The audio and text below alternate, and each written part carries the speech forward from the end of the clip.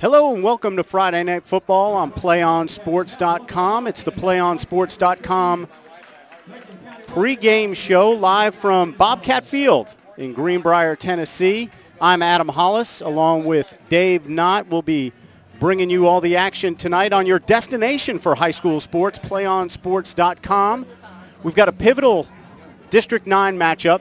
Macon County Tigers coming to Bobcat Field to visit Greenbrier. And it is, while on paper doesn't look like a big game, it's a pretty big game, Dave Knott.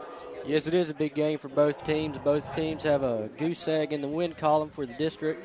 And one win could change everything, put them right back in the race. Well, it is both two teams starving for a win in the district. Macon County comes in 0-5, have had a couple of close calls. Greenbrier comes in 2-4. Their leading rusher is out tonight.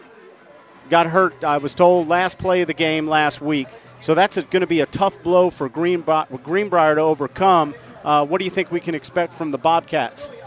I think they're going to come out, try to set the tone, hold on to the ball, play some the clock down, let it run, and keep the defense off the field. These two offenses are pretty similar in their approach. They're both ground attacks.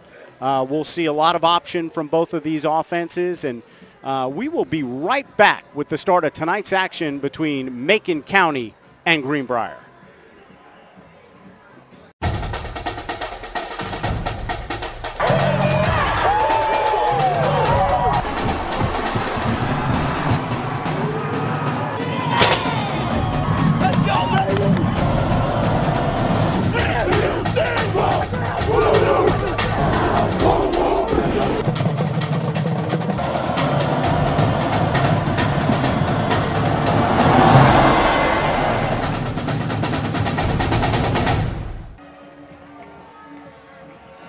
We are back and set for kickoff.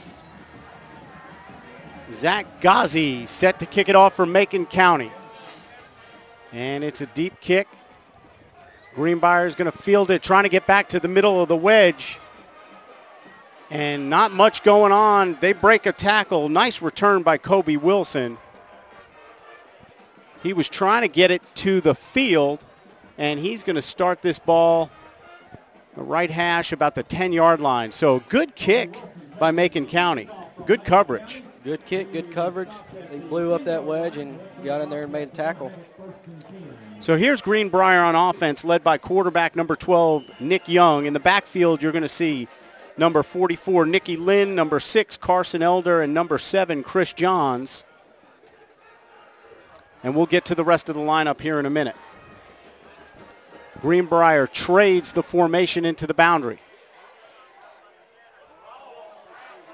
And the give is to Carson Elder up front. Macon County saying they turned it over, and they have. So the first play of the game, and Carson Elder coughs it up, and Macon County's in business with some pretty good field position. That's definitely not the way Greenbrier wanted to start on this homecoming night. That's for sure. So we'll flip the script here pretty quick as Macon County goes on offense, led by number 15, quarterback Aaron Carter. He'll have Shane Hessen behind him. And the give is to Hessen up the middle. And a productive first down play inside. He's going to pick up about 3, which is going to bring up a 2nd and 7.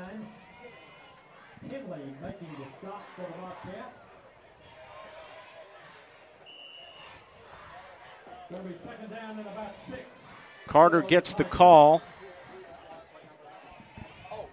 Looks like both teams are going to shuffle in. And now we've got Carter in the shotgun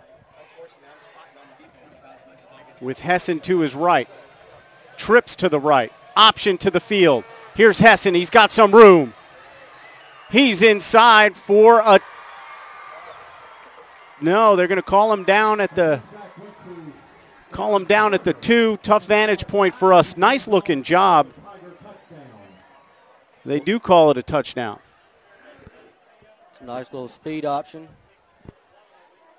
They did call it a touchdown. Wow.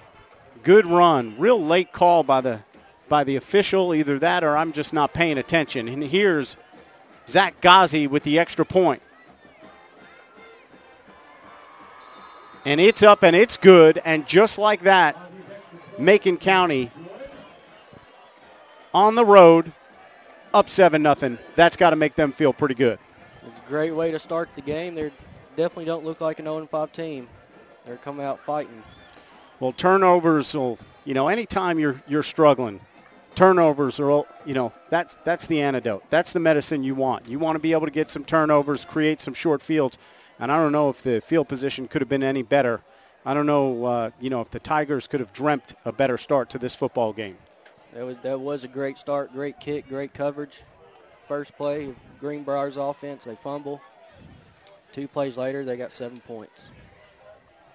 So deep for Greenbrier will be Kobe Wilson, Shane Hessen in the middle, and Paul Gonzer, who also will see significant action on offense this evening. Macon County started the game kicking it deep to Wilson, and Greenbrier started the game trying to bring that return all the way back to the field. Just 57 seconds gone by in this opening quarter, and this time they squib it. And this is trouble. Kobe Wilson scoops it on one bounce like a baseball player and caught it on the run. That was a great job by Kobe Wilson. That was a great job. He just caught it on the run and outran the kicker and was lucky to get run down. So here's Greenbrier on offense again. They will have a 1st and 10 from just about midfield, their side of the 50 on the 49.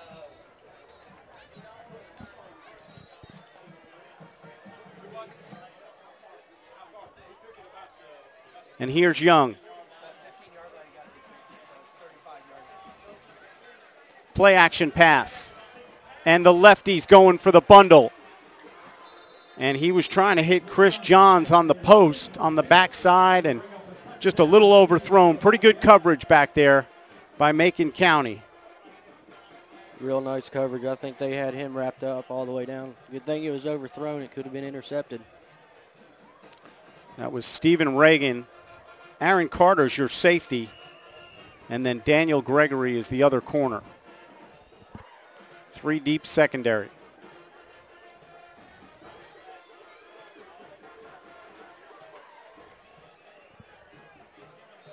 Here's Young, and we've got a penalty. He was trying to run. I believe it's a false start. Yeah, he was trying to run Carson Elder over the right side with Nicky Lynn leading the way. And we are going to have a procedure penalty, I believe, on Greenbrier. Yes, we are. So 2 drives so far for Greenbrier, and we have a turnover that leads to Macon County Tiger points. And now we've got a 2nd and long from the 44-yard line. Back them up 5. Little sloppy start right here for the Bobcats, wouldn't you say? This is not what they had in mind in the locker room before they came out. Greenbrier trades again. They trade Tyler Hall and Johns. And the give is up the middle to Elder. And he is close to a 1st down. I believe they're going to mark him a yard shy, which is going to bring up a 3rd and 1. Real nice run inside. Good hole. That was a good hole. That was a good tough run, too. Makes it 3rd and manageable. They're going to call it 2. Good job up front by Brady Doris, Kenny Abel, Tyler Pendergrass, Kevin Abel, and Todd Lynch on that last play. Hall and Johns down to the right. And we're going to have another penalty, or we're going to have a timeout, Greenbrier. So they didn't like what they had called on 3rd and 2. And part of that might have been what we saw up here, Dave. It looked like it was going to be about 3rd and 1. And they may have sent in a call and then realized it's probably closer to 3 than it is 1. So it's a longer 3rd down. Well, you want to be sure you got the right play in there, especially the way that they've started. Got to put something in there to gain a little confidence. And hopefully put some points on the board. Well, based on that last run, I would expect this ball to be handed to Mr. Elder. Greenbrier's done a nice job with changing strengths on their formation. I like what they're doing. Trading Hall and Johns. I would expect a trade and then maybe some sort of pickup motion and trying to get maybe an option to the field here. Because one thing we know about Nick Young, he can run. Great crowd here at Bobcat Field. They really turned out for homecoming. A lot of green and white. So here's Young. And the give is inside to Nicky Lynn. And he is over a pile, and it's going to depend on the spot. It's going to be close. It's going to be real close. So they gave it to the big boy. And they're going to measure this one.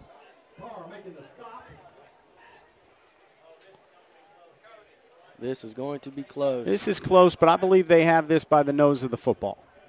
Let's see if I'm right.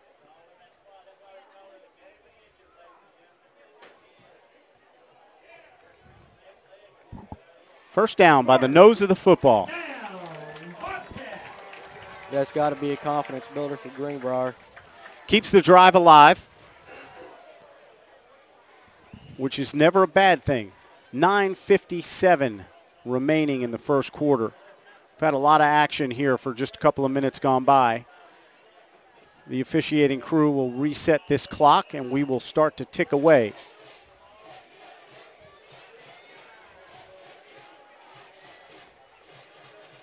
Young back to Elder, and he'll pound up inside for 3 or 4.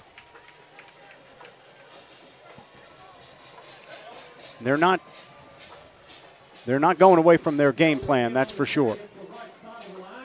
No, they're sticking with it. That's a good lead block by Nicky Lynn. Picked up a few yards. He is a big boy in there. He is a big boy. I mean, he just looks like a fullback linebacker.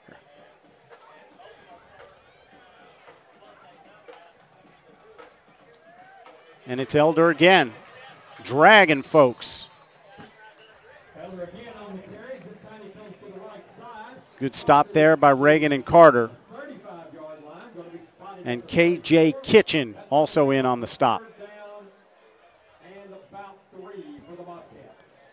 Again, we're back to 3rd and manageable. 3rd and 3, probably getting close to 4 down country, I would imagine. So that kind of changes how you might call this 3rd down if you know in advance you're going to go for it on 4th down. Exactly. Majiglio is split out wide left. Hall and Johns at the bottom of the screen. And here's Nicky Lynn, and he's got the first down.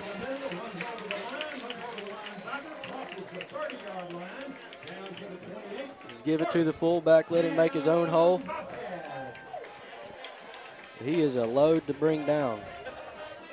The way he hurdled through the line there, I thought he might have something, but that was a good stop by Shane Hessen, inside linebacker for the Tigers.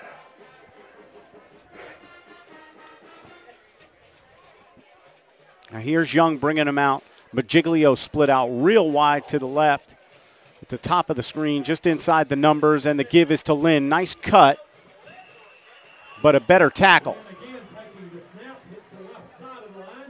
Yeah, Macon County was ready for that one.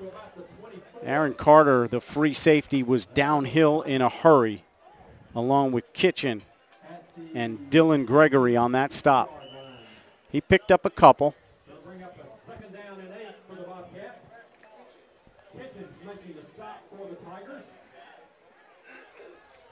And Majiglio is on an island out there with Daniel Gregory.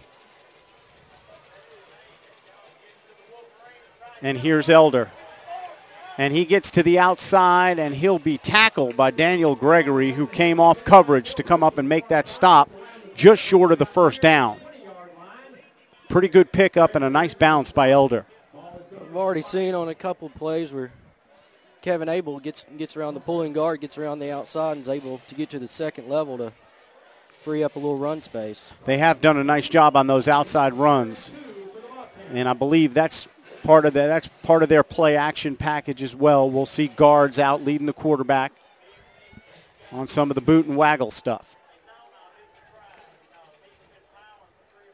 Nick Young inside to Lynn. And again, it's Hessen and Carter on the tackle. Those two are getting worn out right now by Nicky Lynn because everything Greenbrier is doing inside right now has been creased. Nicky Lynn, 6 foot, 255. I would like to see that coming after you. Now, if that's a legitimate listing, that is, I think I'm okay to say that's a load, right? That is a load. That's a load. Paul Gonzer just checked in, number 30 for Lynn at fullback. Majiglio down to the bottom of the screen, and now we have Hall and Johns trading sides. And the give is going to be to Elder. And he makes a nice run on the right side there. Could have been brought down a little earlier.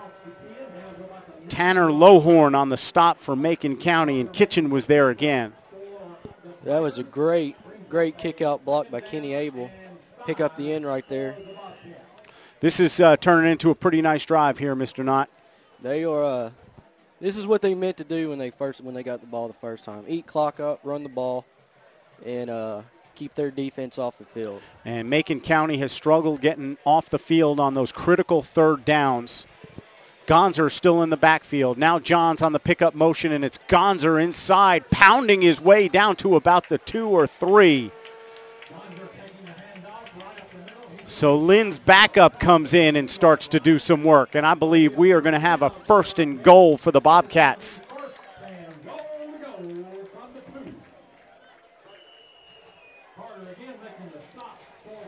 .5:25 remaining first quarter. Young getting the signals from the sideline. Now he's got the play, and I would expect this ball to go to Mr. Elder, but I'm no genius. Here's Young. Johns on the pickup motion, and here's Gonzer, and I believe he is up and over the pile for a touchdown. Bobcats.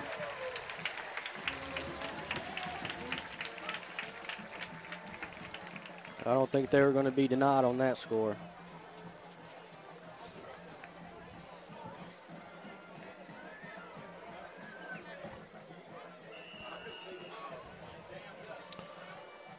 So here's Nick Kelly to come on and try the extra point to tie this ball game.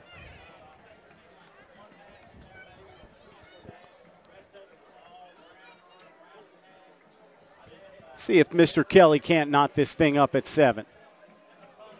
Snap is good. Hold is good. Kick is good. And we've got a 7-7 ball game. Good drive by Greenbrier. Yeah, they did exactly what they needed to do. Good-looking drive. Ate up a lot of clock. And kept the defense off the field. And did a lot of work with their fullback. Do you want to watch more of your school's great matchups like the game you're enjoying here tonight? Tell your school to sign up for the Play On Sports School broadcast program.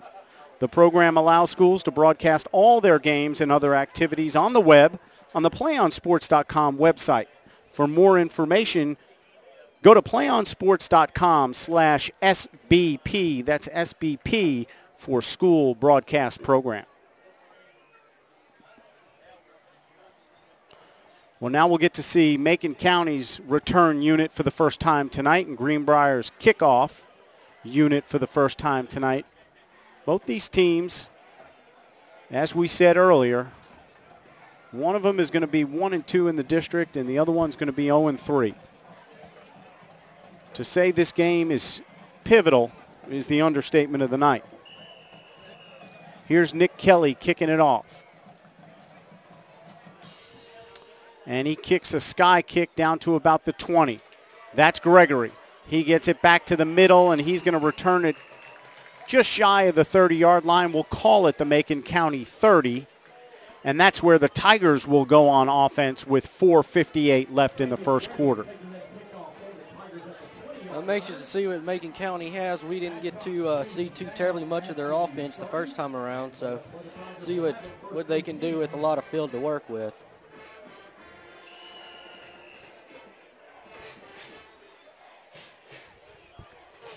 Carter brings him up.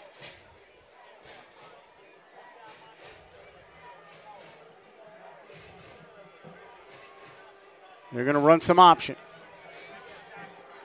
And he faked the dive to Hessen. And that, I believe, was KJ Kitchen with the ball on the perimeter.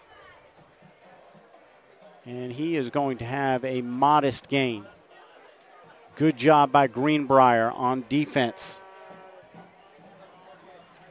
They did. That linebacker had some speed running that out of back because he was moving. Kobe Wilson and Gonzer. Gonzer making the tackle for the Bobcats. Pick up 1, 2nd and 9 for the Tigers.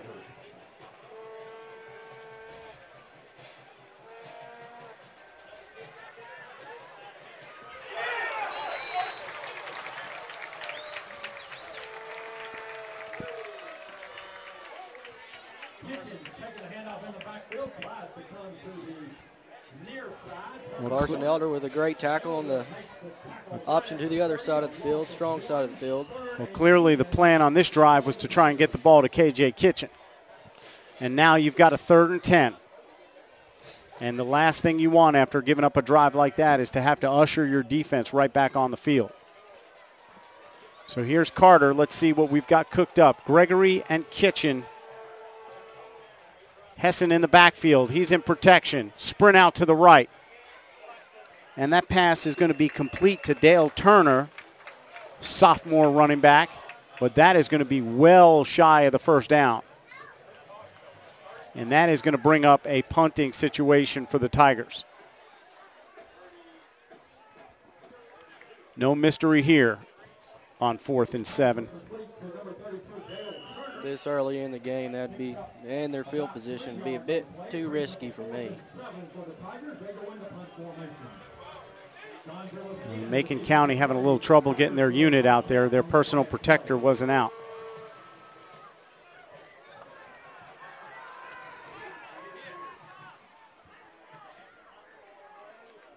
And that was Brandon Knowles on the punt. We've got a flag down right at about the 43-yard line. We'll get that figured out for you here in a hurry, but barring that being on Greenbrier and an automatic first down for Macon County, the Bobcats are going to be in business with some pretty good field position here with the game tied at 7 with 3:15 left to go in the first quarter. The Zebras will try and get this straightened out for us. We've got a hold on the return team. So that is after possession. So Greenbrier will keep the ball, but they're going to mark off some real estate.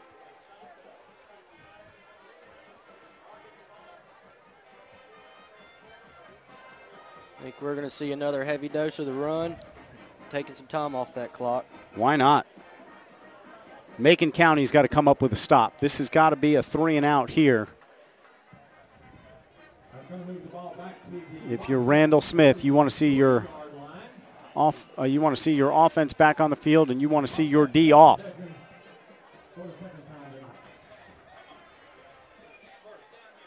Here's Young. Elder up the middle, and not much going on there. Shane Hessen in on the stop. We've called his name a couple of times tonight. Very active defensive player, linebacker. They're going to call it a 1-yard gain. It's going to bring up 2nd and 9. Well, folks, you can do the math. Gonzer back in for Lynn.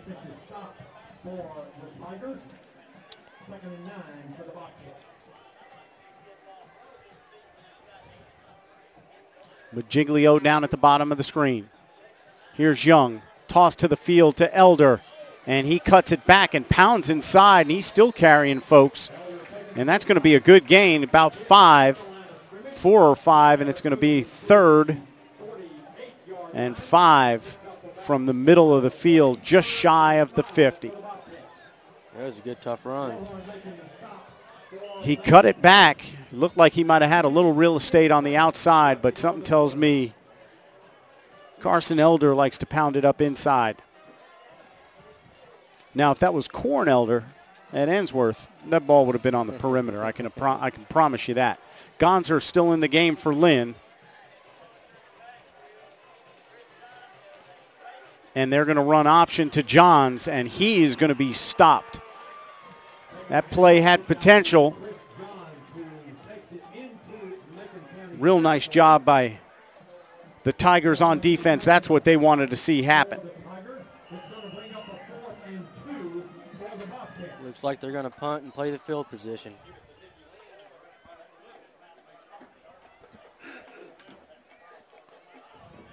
Fourth and 2. Let's see what they do here. They are lined up in a punt formation.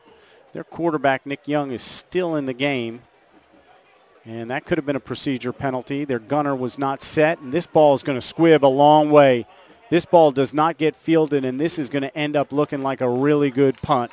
Good game of field position by Kirk Williams and the Bobcats, and Macon County will start with the ball inside their own 10 with 1:04 left in the first quarter.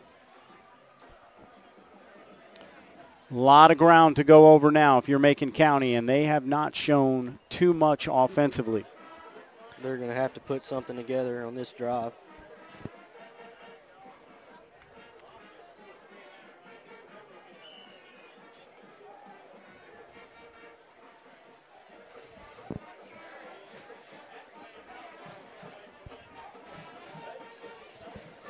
So here's Macon County. Carter still under center.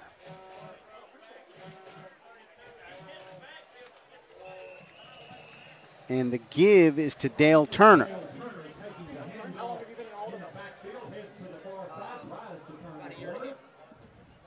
And Turner's going to pick up a short little gain of about 1. Greenbrier has been very active on defense. Their defense has been all over the field. They have a lot of speed on defense.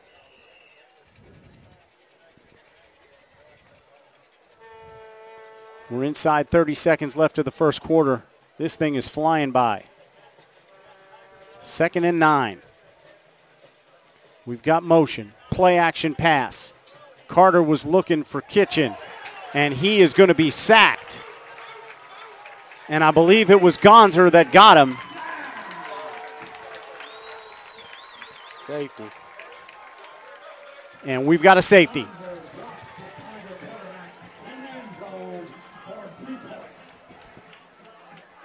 So just like that, Greenbrier's up 9-7, and they'll be getting the ball back, and that was the last thing you wanted to see happen. And that's, all that field position game and the inability to be able to get that positive yardage on first down, then going to the play action on 2nd down, and he was looking for Kitchen on a deep crossing route and just could not find him. Everybody was covered on that. But, if you're Aaron Carter, you've got to throw the ball away there. You have to. That's the last thing you do is take a safety. But he'll learn from it. Yeah, probably not going to happen again.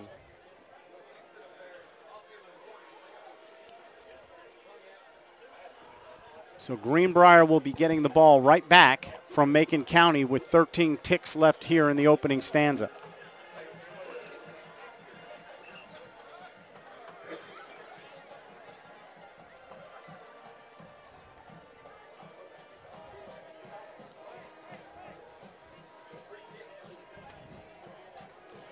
Play On Sports is on Facebook and Twitter, giving you news and information and links to great highlights. Follow us at Play On Sports on both Facebook and Twitter. You can also access thousands of live and on-demand games on YouTube at youtube.com/PlayOnNetwork. Keep up with all the high school action every week from your destination for high school sports, PlayOnSports.com. Zach Ghazi to kick it off for Macon County after the safety. He'll be kicking it from his own 20.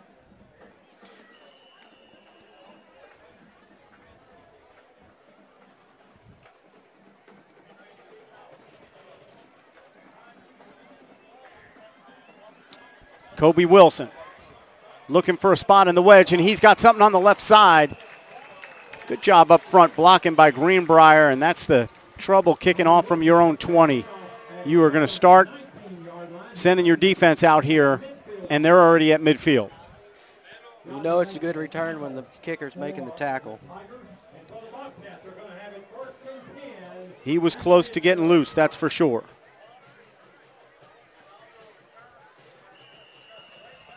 Great field position again for Greenbrier.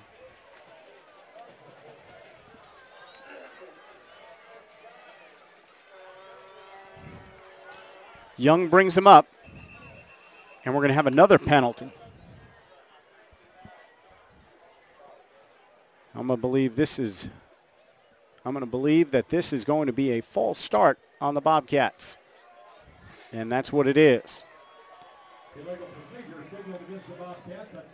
So 1st and 15, we probably have one more play here left of the first quarter. A game that is 9-7 Greenbrier after they fumbled the first play of the game, their first play from scrimmage. Carson Elder coughed it up, Macon County punched it in, but since then it's been all Greenbrier. And here's Elder, and not much doing in there. K.J. Kitchen. And Tyler Wilson in on the stop. And that's going to be the end of the first quarter. PlayOnSports.com. We'll be right back with second quarter action.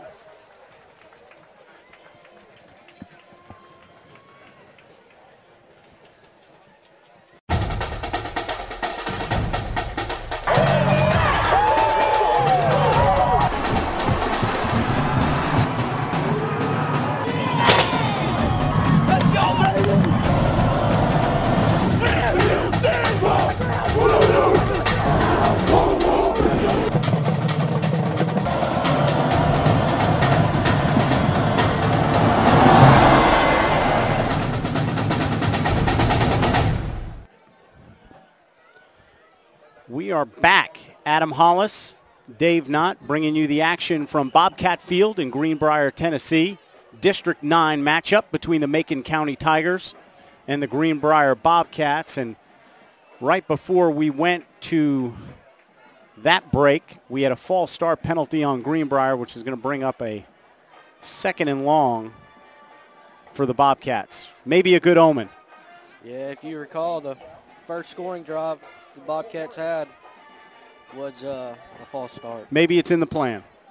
Maybe it is. Give them a false sense of security. Get to that 1st and long and 2nd and long situation.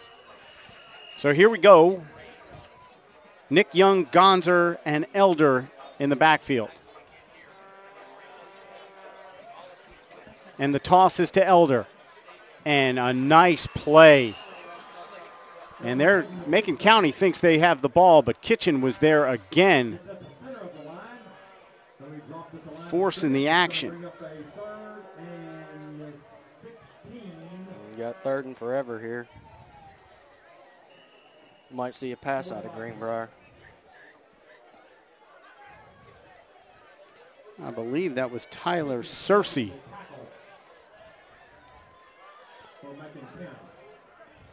Third and call it 15 or 16. Elder and the reverse handoff into Johns, and he's got plenty of room. And Chris Johns is going to have a Bobcat first down. Great run. I think that was the last thing that Macon County was expecting. It's such a part of this offense. You know, the toss and then handing it back to that wing back. The old Delaware Sally play. So the Bobcats are in business here. Nick Young with Gonzer and Elder. And the give is to Elder. And he decides to bounce this. And Searcy misses the tackle, but Daniel Gregory comes up from his cornerback spot on support to make that tackle, but a pretty healthy gain of about 7 or 8 for Mr. Elder. Greenbrier has good, fast, hard-hitting running backs. They're not ones to shy away from a lick.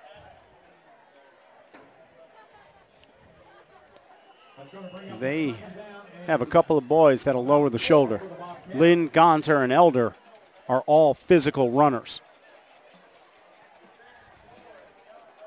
Second, we're going to call it 6 or 4. Gonzer inside, and he's going to pick up a couple. Looked like he thought he might have had a little more room than he did. Nice play. Guess who? KJ Kitchen all over the field so far in this first half for Macon County. Johns comes back in after that long run. He got a blow.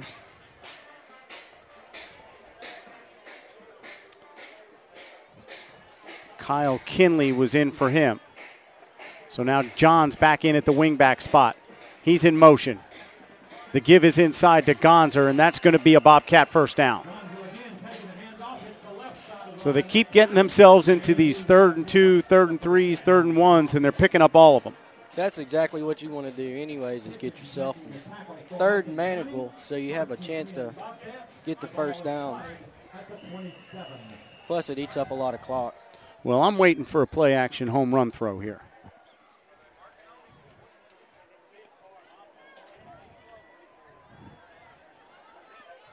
So the Bobcats have the ball at the Macon County, we'll call it the 22-yard line. Johns in motion across the formation. The give is inside to Elder. He's going to try and bounce it again, but I don't think he's going to have very much, although he makes something out of nothing. Hessen in on the stop. Positive yards. And that was all on him because there wasn't much there. We got a 2nd and 7. And the clock keeps ticking. 8:40 left to go in the half. Here's Young. Inside to Elder. He's got some running room, and he pounds his way down to about the 10. And I believe that'll be another Greenbrier first down.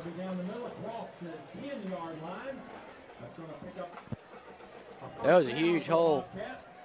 He had all types of space. Greenbrier is getting it done up front right now, and I've got a feeling that Macon County might be getting a little worn out up front. They have played a lot of defense so far here in the first half, but we still have a 9-7 football game. So they're going to call it 1st and 10 at about the 10.5. Greenbrier can get another first down inside the 1.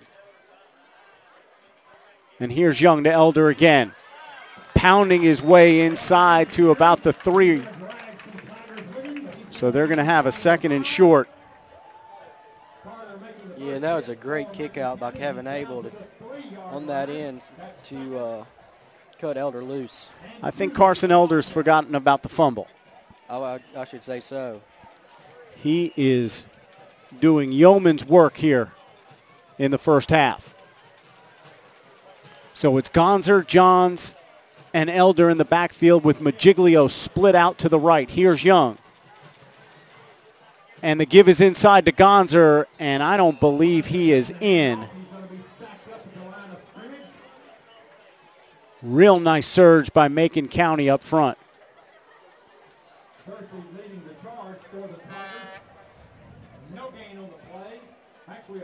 Searcy and Tyler Wilson in on the stop. And it's going to be 3rd and 1. This is a big down for Greenbrier. Big down for Macon County. Got to try and figure out a way to keep him out. Here's Young. Mr. Elder up and over. He does not have a touchdown, but he may be inside the 1 for a 1st and goal.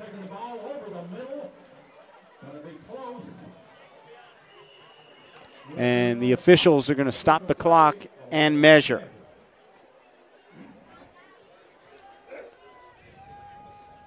PlayOnSports.com is not only your destination for Friday night football action, but it's also the place for the most comprehensive coverage of high school and playoff and championship events. in all sports from across the country. PlayOnSports.com. High school lives here. So while the officials bring the chains out, we want to tell you that I hope you're enjoying tonight's broadcast, but feel free to go to PlayOnSports.com and find out some of the action that's going on across the country.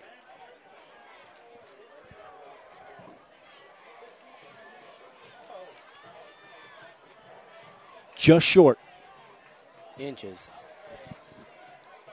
After they measure, it's 3rd and 3 inches. So they're going to call it 3 inches up here.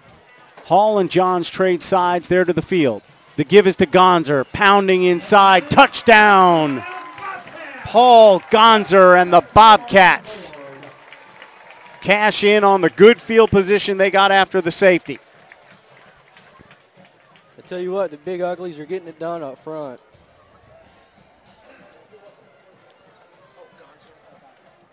Greenbrier leaned all over him on that drive. Really, the last 2 drives, it has been very impressive on the ground.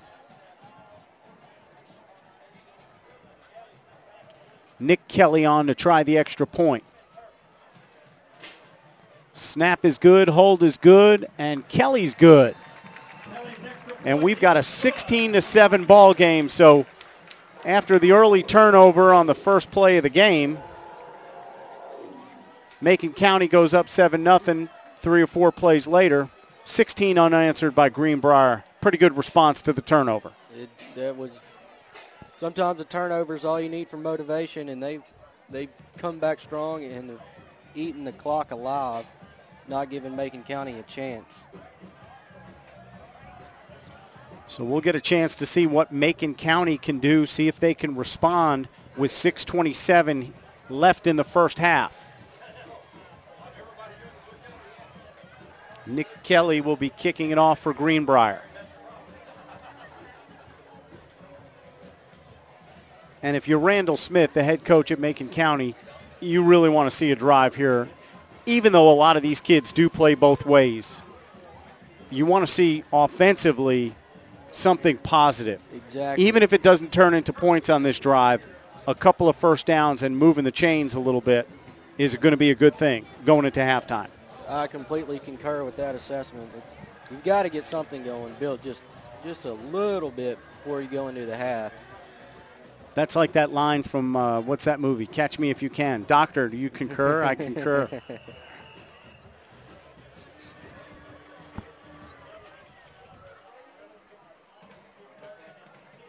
It's going to be Gregory, and he drops it. Picks it up and tries to find his way back to the middle of the field, but nothing doing. Nice job by Greenbrier on the coverage. James Strong, I believe, is James Strong, number 20. It was a good tackle, wrapped up. Trent Key was there. James Strong, number 22, and Trent Key, number 20 on the kickoff coverage for the Bobcats. And if you were listening closely, you heard there's 6:22 left to go in the half. 16-7. Bobcats in the green and white. Tigers, Macon County in the white and blue. Kitchen in motion. Little wham block, and the give is inside to Hessen, who's going to pick up 4 or 5.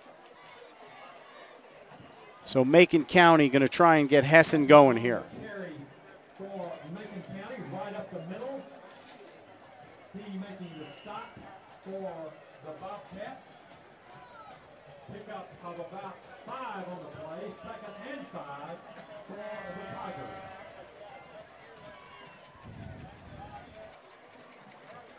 Here's Carter. Hessen inside, and now that's going to bring up a 3rd and 5.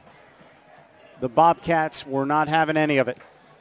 Nice job up front. Todd Lynch in on that tackle. Yeah, he slipped right through the hole and met him there. We'll say it's 3rd and 4 for the Tigers.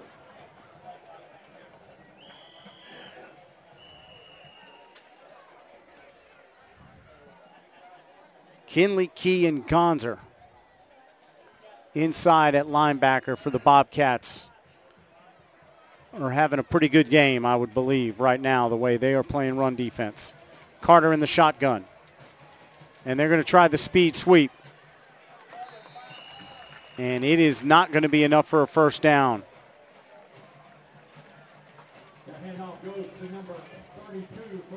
And that's one of those linebackers in on the stop, Kyle Kinley.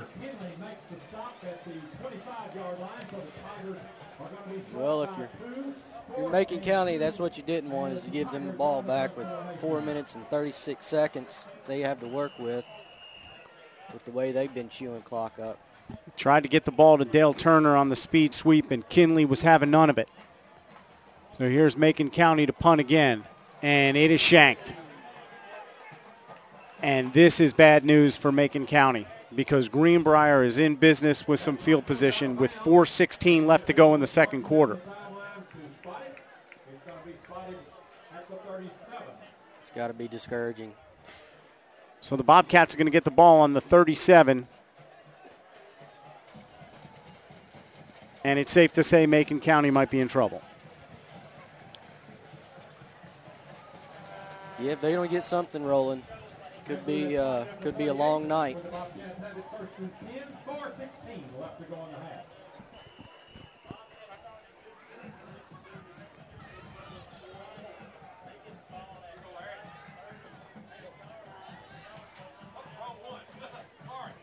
Here's Young, Elder. And oh my, there was a whole host of folks there.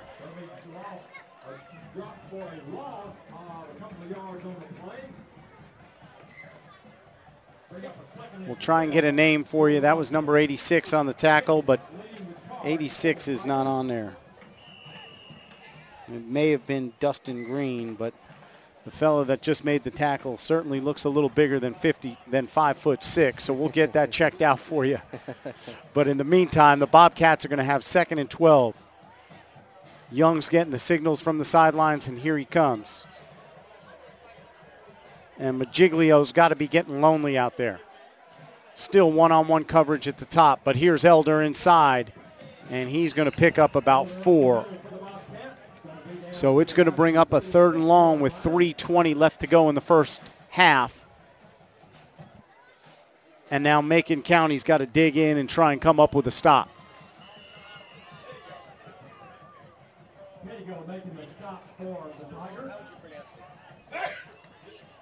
Third and 8.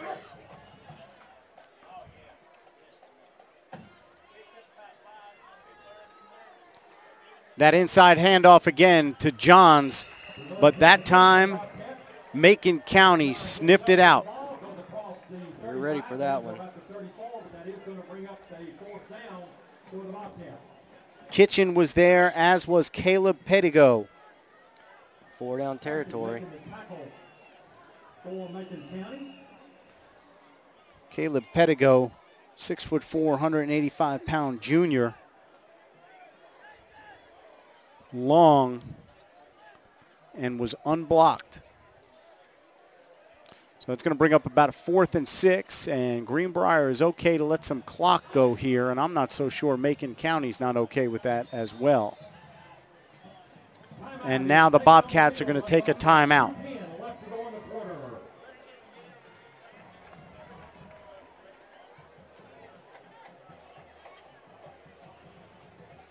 So with 2:10 left to go in the second quarter, we're going to take a quick break during this Bobcat timeout. We'll be right back.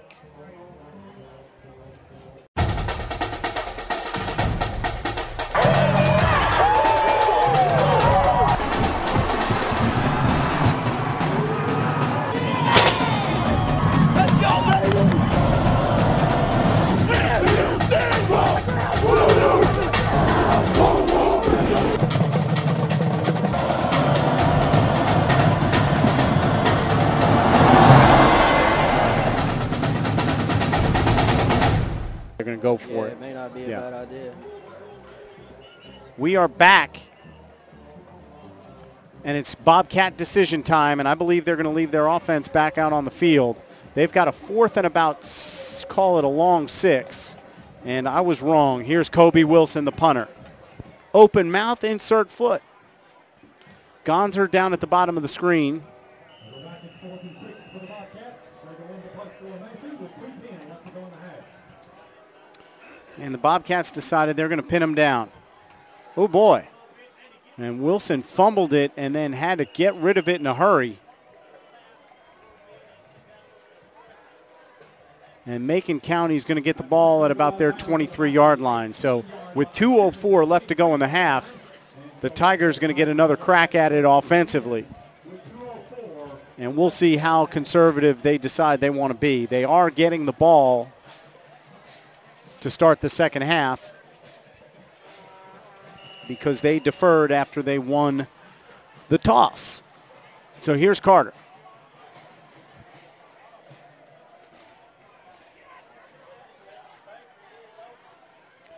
Kitchen in motion as the give is inside to Hessen, and he's got a nice gain. We'll see how quickly they decide to go here. I'm going to call it 2nd and 3.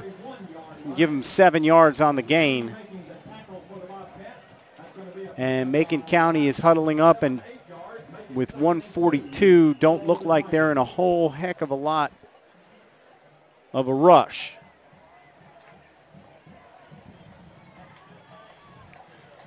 I would say that's correct. Here's Carter. Hessen behind him. Kitchen in motion. And the give is to Hessen, and the Bobcats are there. A host of them.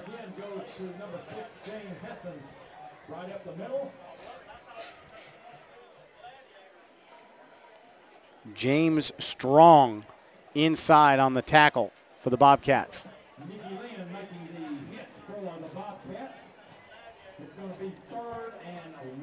They got to have something positive happen here. They need to pick up a first down so they can carry at least a sliver of momentum into the half. And you don't want to have to punt the ball. So with 50 seconds left in the half, we've got a timeout, Macon County, so they want to talk it over. So we've got 51 ticks left, and I think Dave, I think they were saying exactly what you were saying. They were thinking what you were saying, however you want to phrase it. That this was a big pickup here. It's like I said, it's critical for their confidence to pick this first down up, just so that they can have something to hang their hat on going into the half. Besides 3 and out. They really have, and let's not take credit away from Greenbrier because they're active on defense, but Macon County just has not looked crisp. Up front, keeping blocks alive, and there hasn't been a whole lot of running room. A couple of times they've tried to get outside, and it just looks like Greenbrier's pursuit is almost anticipating where the ball's going, and they've been like starving dogs to the meat wagon every time they've tried to get outside. Greenbrier is just beating them to the blocks. Can't set a block when the guy's already there. They're just getting beat to the block, and which turns into 3 and outs. Looks like they're going to take a measurement here. Well, this is a beautiful facility here in Greenbrier, Tennessee. Beautiful drive here up by 65 from where I came from, and first down. Pulled in, and they were tailgating out in the parking lot, and some of the barbecue smelled pretty good. It did. I noticed that when I walked in myself. They do have a nice facility here. Nice bleachers. Good crowd tonight, too. Real good crowd for homecoming, and we had there were a bunch of cars lined up with, convertibles, the tops down, and homecoming queen coming through and all that jazz. It's a great night to be in Greenbrier, Tennessee for this District 9 game. And after the measurement, they gave Macon County the first down. So with 51 ticks left on the clock here in the opening half, Aaron Carter is going to be in shotgun. Kitchen. And they try and give it inside to Hessen, and they do. Look like they were a little confused, and he's going to pick up about a yard. And I think the Tigers are going to be okay not taking a shot here and running out the clock and getting out of here down 16-7. 2nd and 9 for the Tigers. 30 seconds left to go in the half. And it starts to tick away. But the good thing that they can also look at 16-7 is not the end of the world. They're a lot better off than they could have been. There's as far as the score goes. No question. But on the flip side of that, without the turnover, they haven't moved the ball at all tonight. Here's Carter, and his pass is going to fall incomplete, which is going to bring up a 3rd and long with 3 seconds left in this opening half. So if you weren't with us early, Greenbrier received the opening kickoff, and on the first play from scrimmage, Carson Elder was hit and coughed it up, and 3 plays later, Macon County took it in for our first score of the ball game to make it 7-0. Since then, it's been all Bobcats. 2 touchdowns and a safety. 2 extra points on that gives you 16, and that's where we are, 16-7. 3 ticks left here. Carter's probably just going to give it inside to Hessen. That's what he does. And that carry is going to end the opening half.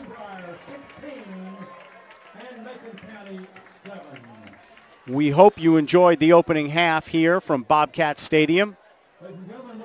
We will be back with the halftime show in just a few minutes. Again, our halftime score, Greenbrier 16, Macon County 7. We can get a player up here. Oh, that's good stuff. All right, perfect. Prepare a Wiley Ballard graphic. Do you want me to start the stream? Start the stream. Camera 3. Beautiful. Oh, we're coming in on 1. For more information on how your school can join the Play On School broadcast program, go to playonsports.com/SBP. One match away from immortality. This is a total team effort. We're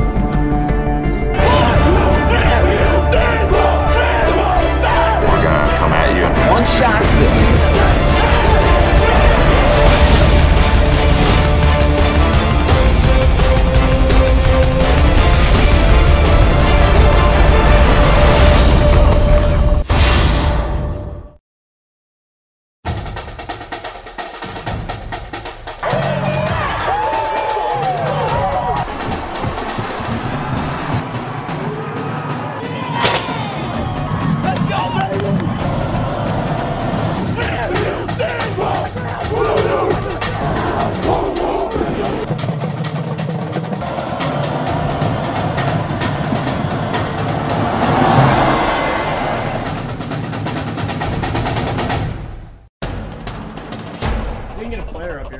Good stuff. All right, perfect. Prepare a Wiley Ballard graphic. Do you want me to start the stream?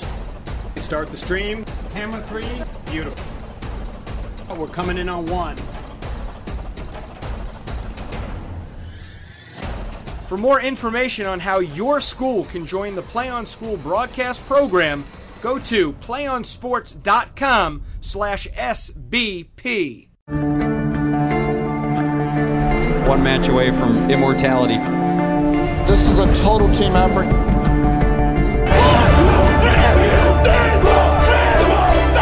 gonna come at you. One shot at this.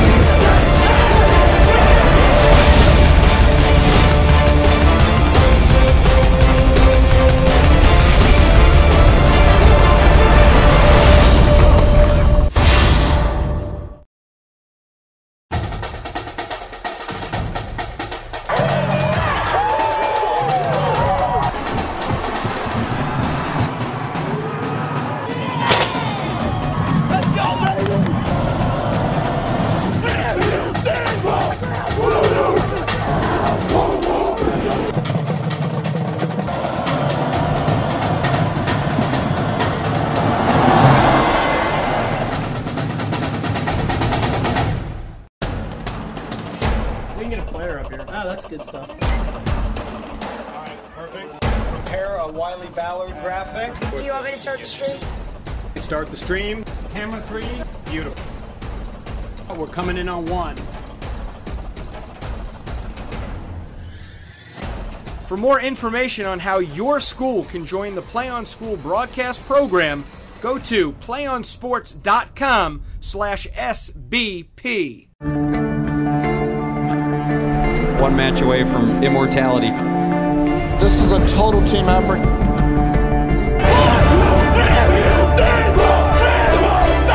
gonna come at you. One shot at this.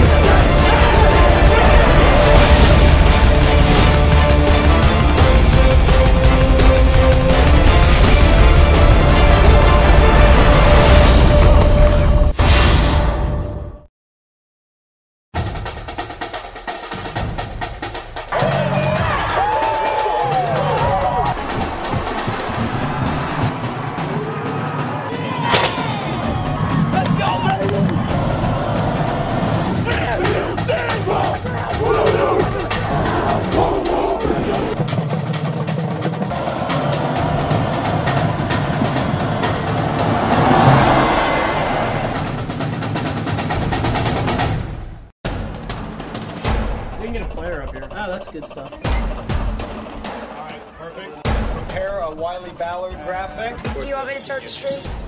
Start the stream. Camera 3. Beautiful. Oh, we're coming in on 1.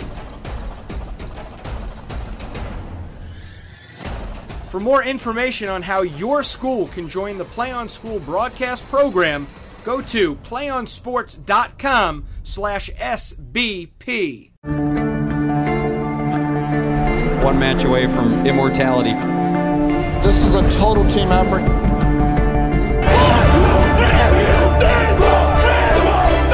gonna come at you. One shot at this.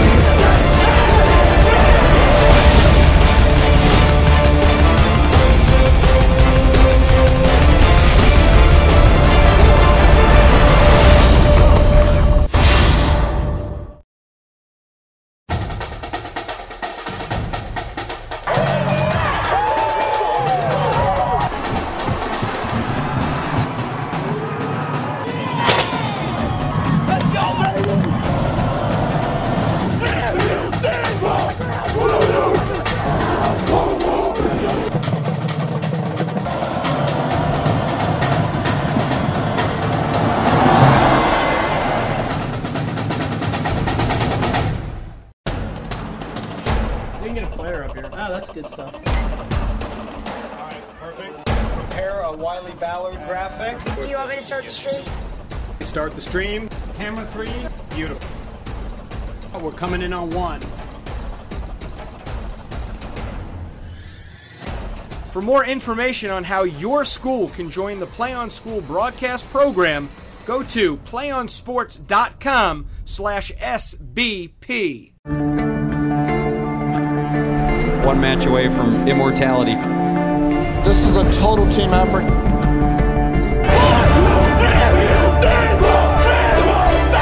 gonna come at you. One shot at this.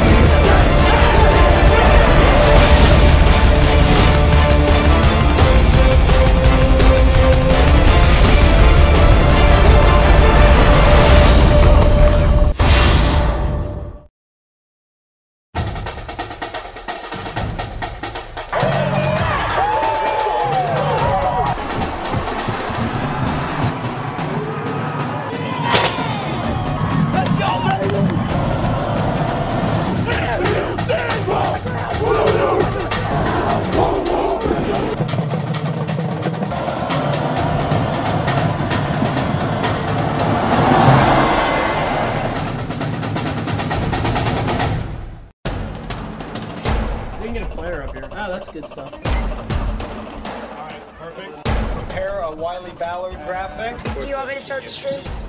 Start the stream. Camera 3. Beautiful. Oh, we're coming in on 1. For more information on how your school can join the Play on School broadcast program, go to playonsports.com/SBP. One match away from immortality. This is a total team effort. We're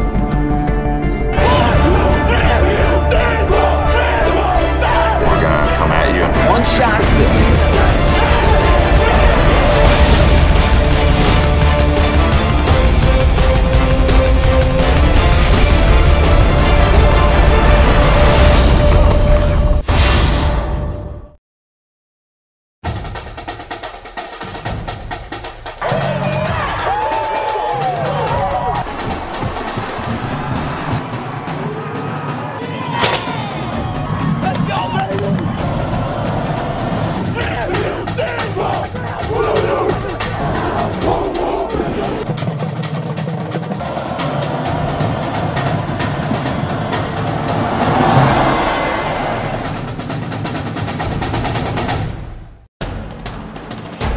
get a player up here. Oh, that's good stuff. All right, perfect. Prepare a Wiley Ballard graphic. Do you want me to start the stream?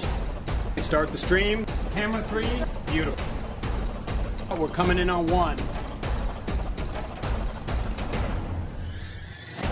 For more information on how your school can join the Play on School broadcast program, go to playonsports.com/SBP.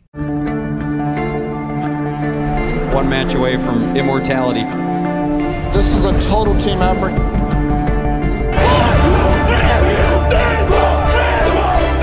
gonna come at you. One shot.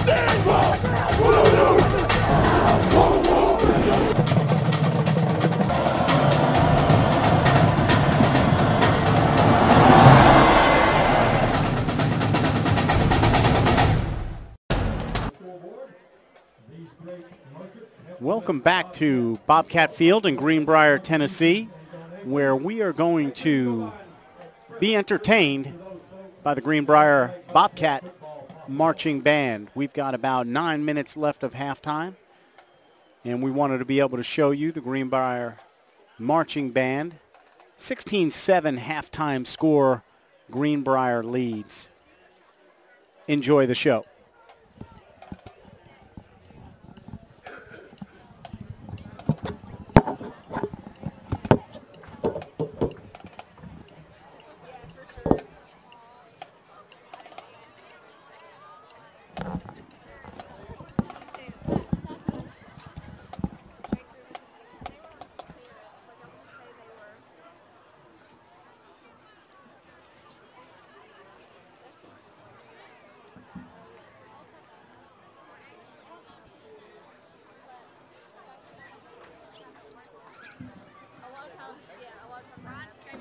The Greenbrier High School Marching Band is under the direction of Daniel Thomas. The assistant director is J.P. Womack. The color guard instructor is Rachel Burock. And the percussion instructor is D'Angelo Newsom. Their 2012 program is from the New World Symphony.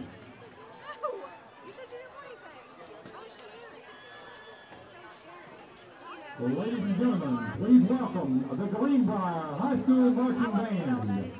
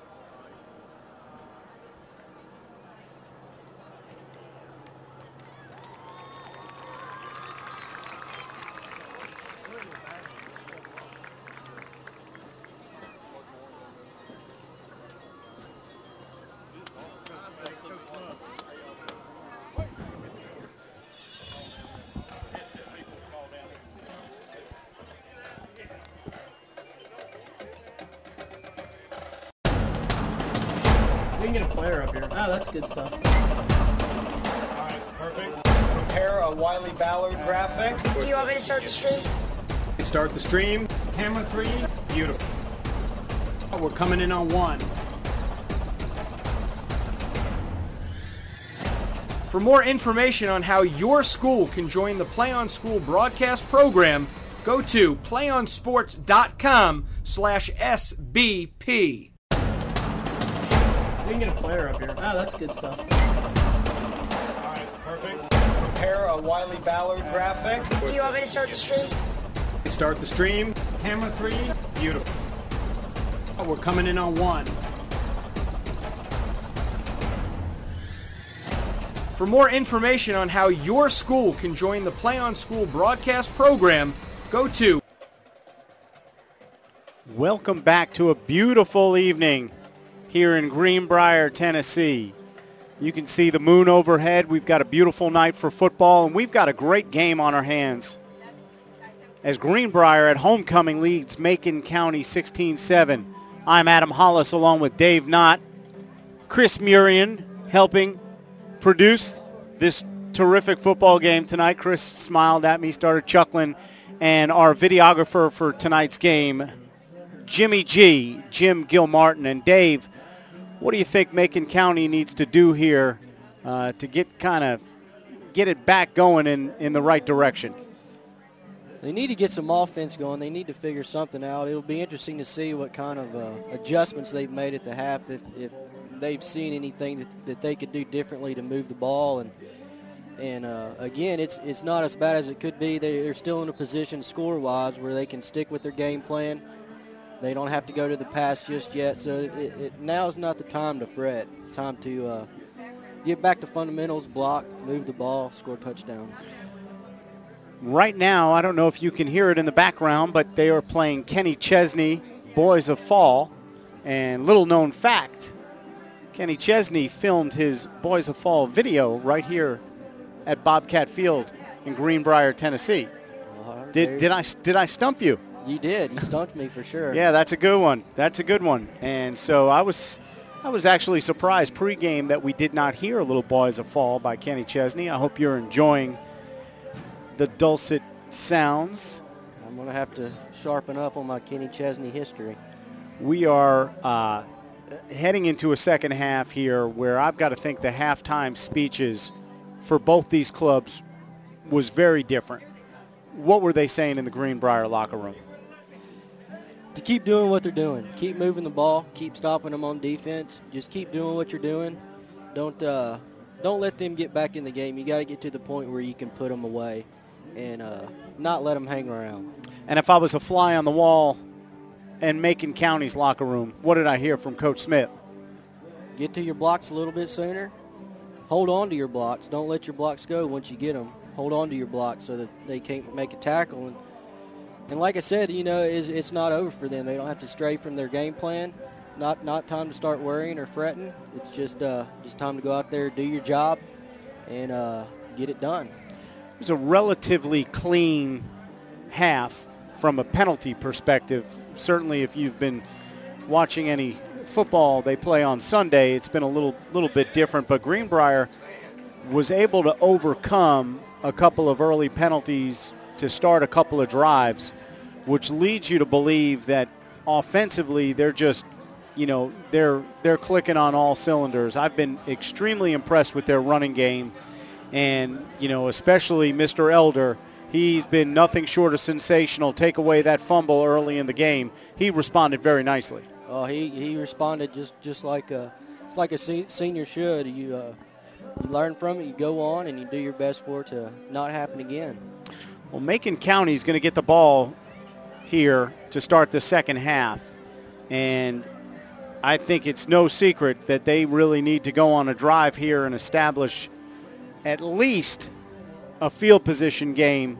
Like you said, they are not in an insurmountable hole down 9, but you'd like to think that you probably got to get something going here in the third quarter, and you obviously want to, if you're Macon County, you want to score before Greenbrier scores another one and it gets out of hand. Oh yeah, they definitely have to get something going just on momentum and confidence side of things, just so that they know mentally they can get it done. They're not 3 and out, 3 and out, 3 and out.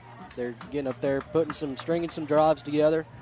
You may not necessarily score, but you still want to flip the field on them and make Greenbrier work. So here's Nick Kelly to kick off for the Bobcats. Bobcats in green and white. Macon County, the visitors, in white with the blue helmets. Macon County is bunched. Dylan Gregory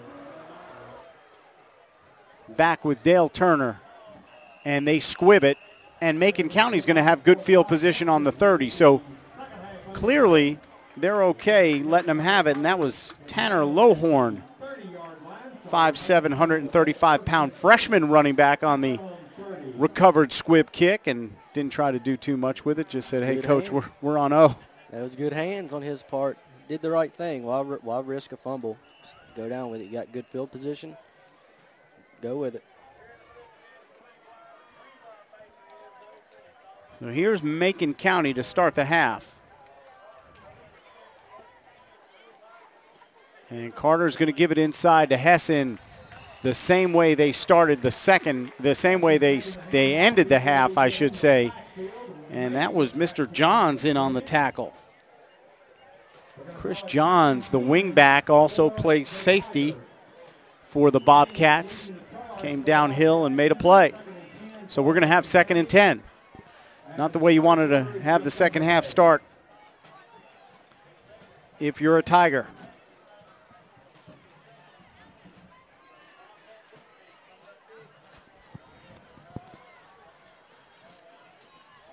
Kitchen in the wing down to the bottom.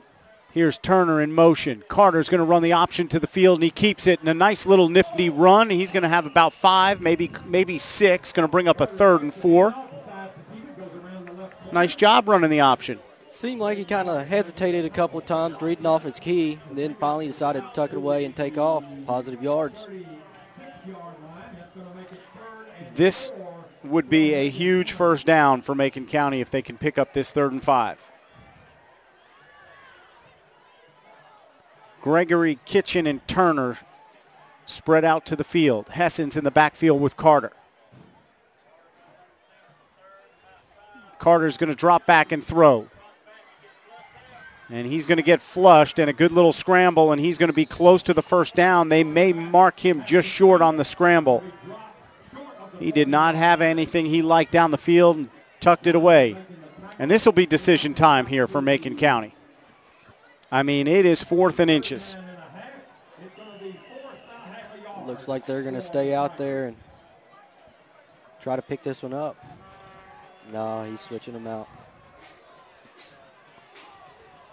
So decision time for Randall Smith, and I think we know what he's going to do. He's going to run his punt unit onto the field. And Brandon Knowles, the 5'9", 130-pound sophomore, will be back there to punt it away for the Tigers. Elder back to receive it. And this ball is going to take a hop or two. And Elder's going to stay away. And so on 4th and short, Macon County decides they're going to play the field position game, possibly feeling better about some adjustments they made defensively at halftime, and Greenbrier is going to have a long way to go getting the ball on their own 17. And I think punting right there also shows your team, this is not the time to panic. This game is still in reach. And go out there, do your job, play some defense, get it back, good field position. Yeah, Dave, that's a really good point. You go for it there and you don't make it. You really open yourself up to a lot of second guessing. You punt it away. You still kind of playing the field position game pretty well. And now you need your defense to step up and make a stop. And here's Elder. And he tries to bounce it outside, and he's going to be run down, I believe. That was Hessen Kitchen. That was a great pursuit angle to cut down on any extra yardage that could have been gained.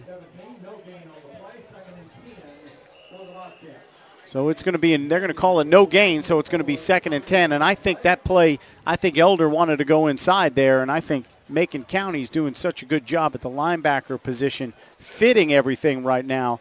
Elder's got no place to go but to bounce it. Hall and Johns on the trade to the field, and it's going to be the give inside. And that is going to be Paul Gonzer, who after the first drive and a half, I'd say, for Greenbrier, has gotten most of the carries inside. It was Nicky Lynn early, and now it's been a steady diet of Gonzer inside. They may be trying to keep Nicky Lynn fresh to play on the defensive side of the ball. Lynn is a guy that starts both ways at fullback and defensive end for the Bobcats. 8:50 to go in the third quarter. And Greenbrier's got a 3rd and 5, and Macon County needs a stop. Johns in motion.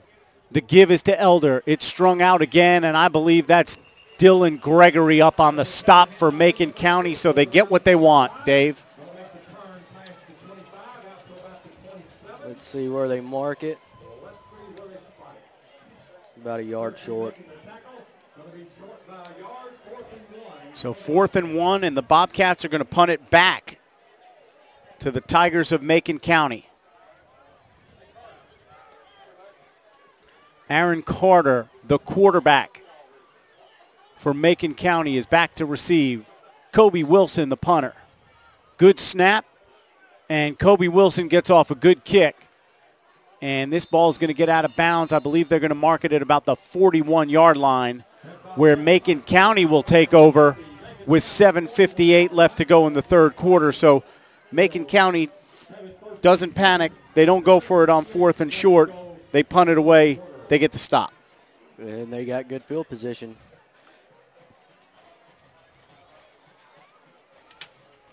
So Aaron Carter and the Tiger offense will take over at their own 41. And we'll see if they can get busy on offense. They have not scored since the opening drive of the game, and that was on a short field on a turnover, so they have not sustained a drive. Turner in motion, the gives inside to Hessen, and nothing doing inside, maybe a couple. Nicky Lynn in there on the stop. Brady Doris was also there showing up.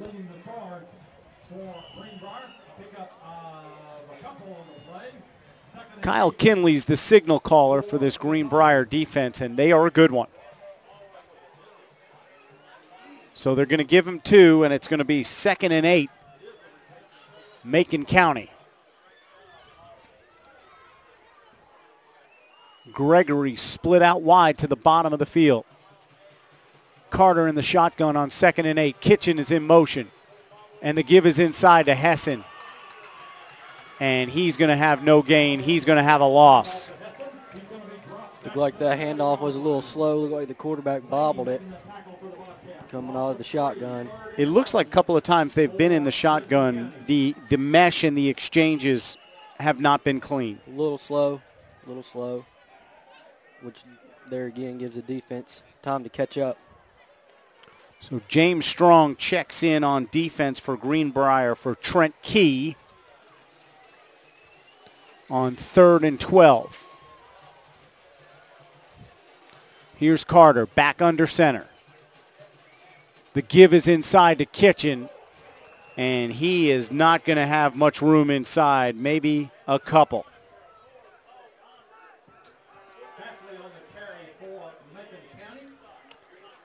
And Macon County and the Tigers are going to have to punt it back.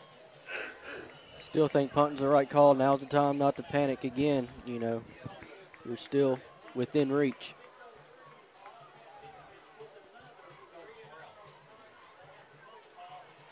That ball is almost blocked. And it's a short kick, and it's getting worse. Kyle Kinley came off the edge and almost had that punt blocked.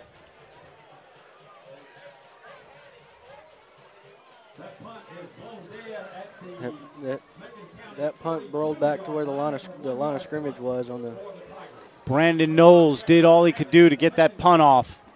That operation time was not sharp.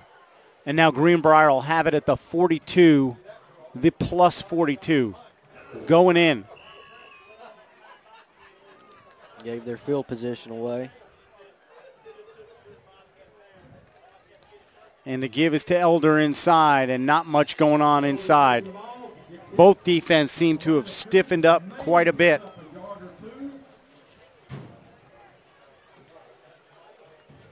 That's what I was going to say. I think Macon County may have seen something at the half in Greenbrier's offense. That was Terry Sliger on the tackle, 6'2", 215-pound freshman in on that stop. Wow. Second and call it 9. They're going to try Elder inside, and he bounces it, and he's got some room to the outside. And Carter is all that stood between him and 6. And he's going to be pushed out of bounds at the 20, but a first down for the Bobcats. Good strong run, got the outside, and took off.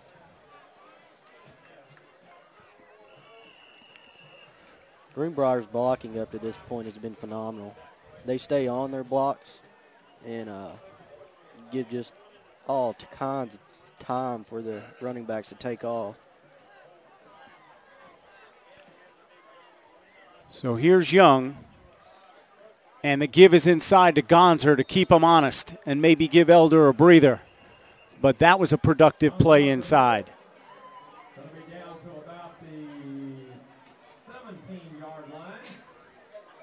And the Bobcats will wear you out with this stable of fellas that can carry the football. If it's not Elder, it's Lynn. If it's not Lynn, it's Gonzer. If it's not Gonzer, it's Johns. They've got a stable.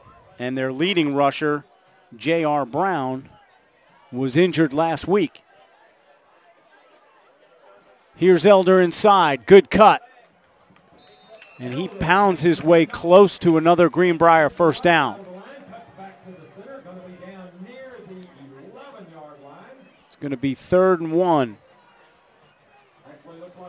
4:11 remaining, third quarter. Greenbrier looking to extend a 16-7 lead. And they've got something cooking. 3rd and 2. What do you think? Keep doing what you're doing. It seems to be working. Looks like Elder, Gonzer, or Johns, right? Here's Young. The give is to Gonzer. And he's got some room, and he's pounding it inside the 5 to about the 4. And that's going to be a Bobcat first down. They're just getting it done up front. They are doing their jobs up front. Doris, Kenny Abel, Tyler Pendergrass, Kevin Abel, and Todd Lynch, Tyler Hall at tight end. Yeoman's work on this drive. Seeing some hands on the hips out of the defense right now. They've got to be tired. 3:40 remaining in the third quarter, and here's Young bringing him up. And we're going to have a procedure penalty. It was going to be Elder one more time on the carry, with Kenny Abel on the pull.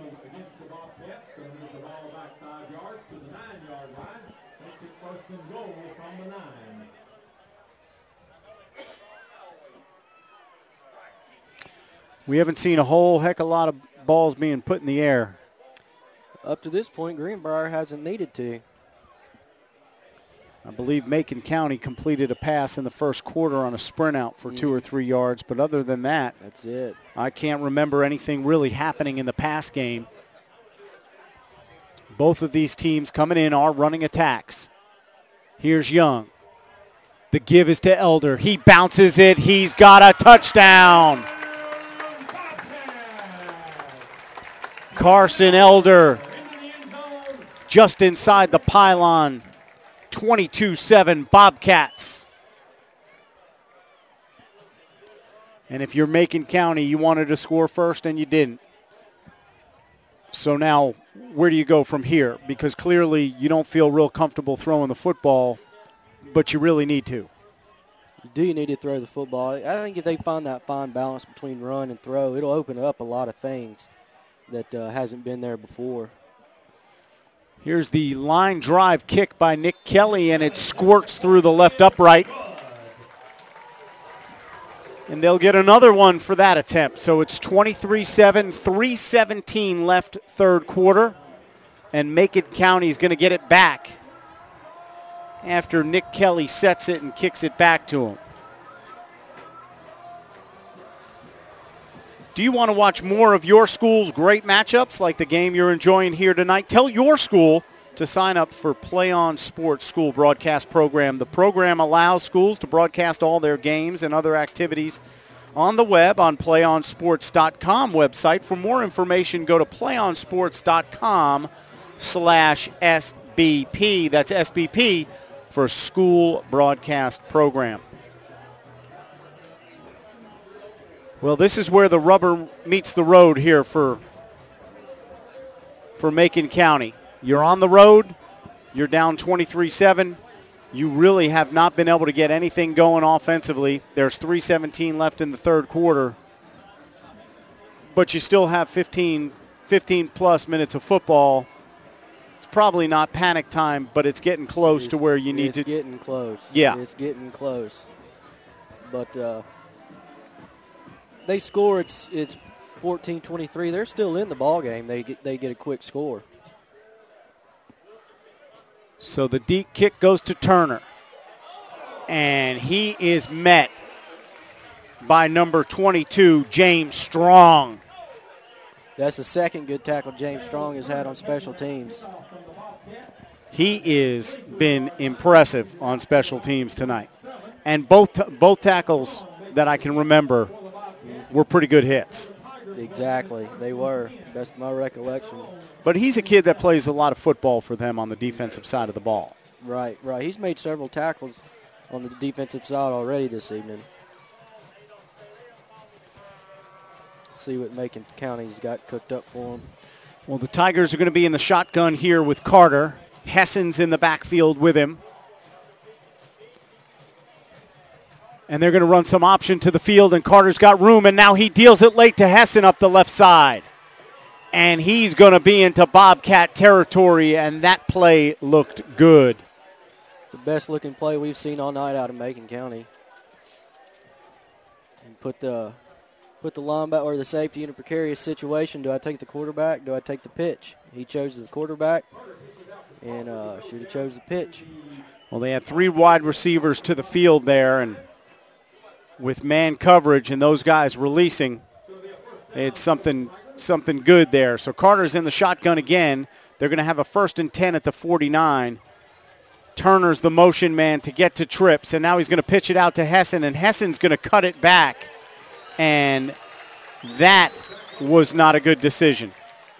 He should have kept running towards the sideline. I think he got a few positive yards out of it, but there again, I'm up here, so he probably knows something I don't. Well, that was Brett Laney on the stop for Greenbrier. And it looked like Hessen could have at least gotten back to the line of scrimmage and maybe able to get one on that toss and tried to turn it into a huge play. Instead, it ends up being a pretty good loss. So we're going to have 2nd and 15 from the middle of the field. And Carter is back under center. And he's going to run some option keeper. He's going to pick up a couple, but we've got a flag, Dave. That was a great hit. That was a great hit by Kinley. He was sticking with the quarterback all the way on that one. Let's see what this. Seems to be a chop.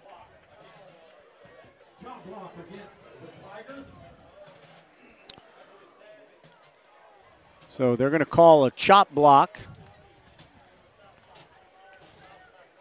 And that's going to be 15-yard penalty. And that is going to make it 2nd and 1,000,000. Those are drive killers right there. Especially if you're Macon County and you've can count the explosive plays you've been able to generate on 2 fingers. Exactly. So Carter's back in the shotgun. Trips to the field again, and he wants to throw it, and he bangs the slant inside. And that's Kitchen. And he's going to get all but 8 of it back on 2nd down, and it's going to be 3rd and 7. So Carter put that throw on the money. It was a good pass catch. That's what they needed to get back in some type of respectable 3rd down.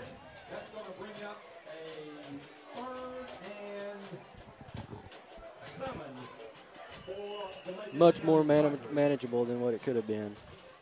Yeah, 3rd and 1,000,000, not a lot of calls on the call sheet, I would imagine. I like what I'm seeing from Carter in the option game, and he's showing flashes. Let's just say that.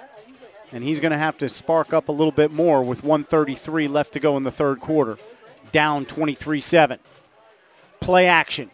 He's going to throw the bubble, and it's going to be well defensed. He was trying to get Stephen Reagan on the bubble screen, but Gonzer was there, and so was Wilson. It was a nice open field tackle. 4th down. Kobe Wilson was out on an island and made the play. So now you've got 4th and 9.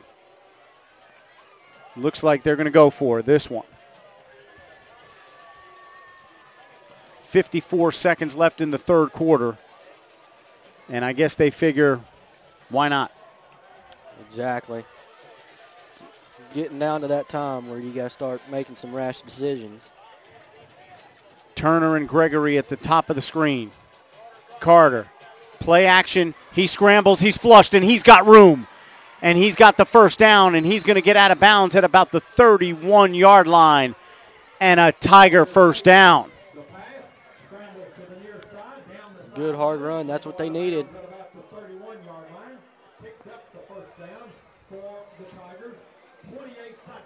Left to go in the 3rd quarter. 28 seconds left in the 3rd quarter. And Macon County starting to show some life offensively.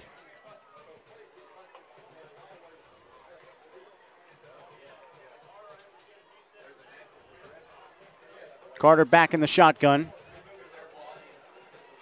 He's got Austin Crawford at the bottom of the screen with Kitchen.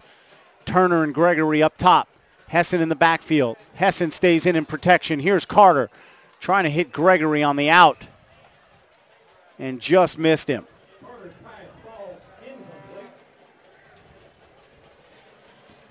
It's where they need to really mix up the run and pass. Keep Greenbrier guessing. A draw play, if it's in the offense, might not be a bad call, Dave. No, I agree with that. Draw would be, I think would be a good, especially after 2 pass throws. These linebackers have softened up a little bit. And here's Carter, basically an empty backfield. He's going to try and sprint to his left, and he's going to get sacked and pulled up. And that was Sutton. And that was Trent Key. Well, he shot right through there, didn't he? That was that was a quick play. Clearly, Trent Key was not responsible in coverage. And that's going to be the end of the 3rd quarter. And we've got a 23-7 ball game. And Macon County starting to show some signs of life offensively. But their minus plays have been killers. You can't have positives and then the minuses and the amount of yardages that they seem to be losing after a good play. You can't do that and advance the ball at the same time. But they have gotten some positives going. Now they just need to poke it in the end zone and get back in the game. So it's going to be 3rd and 18 at the 39 when we come back. Folks, Play On Sports is on Facebook and Twitter, giving you news and information and links to great highlights. Follow us on Play On Sports. Or follow us at Play On Sports on both Facebook and Twitter. I am absolutely butchering this read. You can also access thousands of live and on-demand games on YouTube at youtube.com/playonnetwork. Keep up with all the high school action every week from your destination for high school sports, playonsports.com. And as we come back to the action, we're going to have a 3rd and 18 at the 39. And the next time I try and do a read for Play On Sports, I'll try and be accurate.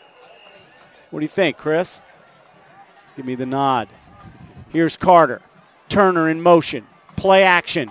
He's going deep for Kitchen, and it's going to be almost picked off by Johns. Pretty good coverage there. Greenbrier wasn't fooled. Fantastic coverage right there. It seems like they knew what was going to happen. They had 2 guys in the vicinity of where the ball was coming down, so back to the drawing board. I've been pretty impressed with Johns tonight. Few times offensively he's gotten his number called. He's delivered, and he's been very steady on defense. That's what you want is consistency on either side of the ball, and he has been Mr. Consistency thus far tonight. Has had several of the Greenbriers. I concur. I got you back. Very nice. 4th and 18. Here's Carter. Biggest play of the game for the Tigers. Hessen stays in to help him protect. Carter lets it go, and it's complete. And it's Kitchen, but it's going to be short of the first down. So Carter pulled the trigger and completed one to KJ Kitchen, but it wasn't enough real estate to move the chains, and they're going to turn it back over to the Bobcats. Yeah, I've got a sneaky suspicion we're going to see a lot of the same thing we've been seeing out of Greenbrier. They're going to chew that clock up, try to get it in 3rd and short, and, of course, pick up the first down and keep the clock rolling. 11:48 left in the 4th quarter. 23-7 Bobcats. They're moving from left to right on your screen. Green and white uniforms, blue and white for Macon County. Here's Gonzer. He bounces it inside, and Carter is going to be on the tackle. It's going to be a gain of about 4 or 5. I believe I saw a flag. I believe we may have a hold. Why would Greenbrier want to start out without a penalty?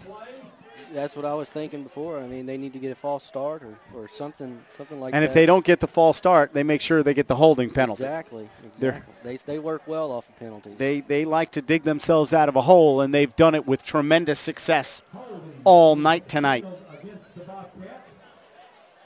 So that is indeed going to be a hold on Greenbrier, and that is going to negate what was a pretty good play.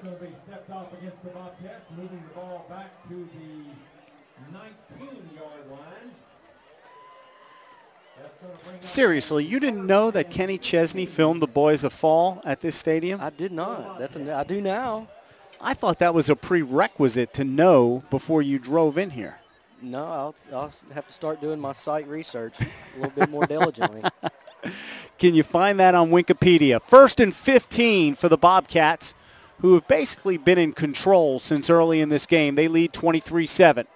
And here's Elder, and he's not going to have very much going on. Kitchen on the tackle. Kitchen's been extremely active for Macon County. I've got to think when the coaches go watch this film tomorrow, they're going to like what they see from KJ Kitchen. They're going to see a lot of positives, with maybe a few negatives thrown in, these false starts and holdings. But truth be told, it's been a relatively clean butchered that like you did the read there. Don't follow my lead. A clean game as far as penalties go. I agree. It has been a fast-moving, pretty clean game. Here's Young. Inside to Johns.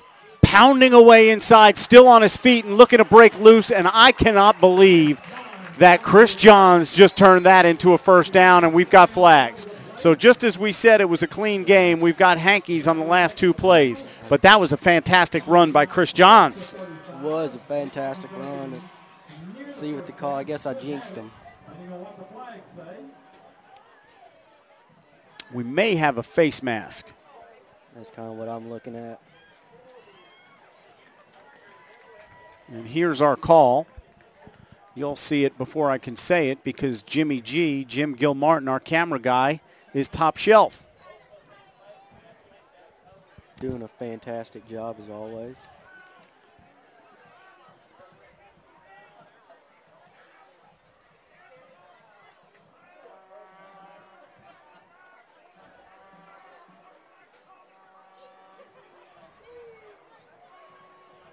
So when we try and sort that out, I think we've got 2 personal fouls. Unsportsmanlike conduct without the benefit of the referee's microphone, which we get to hear on Saturdays and Sundays. Friday nights, not as sophisticated yet. Not yet. They're catching up, though. It'll probably be coming pretty soon. This may not be offsetting. This may just be against Greenbrier. That negates a beautiful run, too.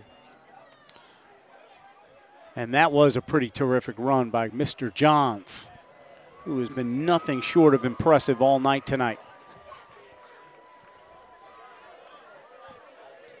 This is a good chance for Macon County to stand firm and then get good field position on a punt.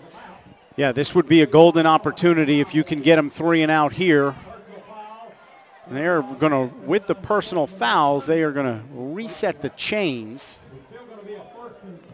So because it was a first down on the carry and the flags came after the play, after the first down was made, they're going to make it a 1st and 10.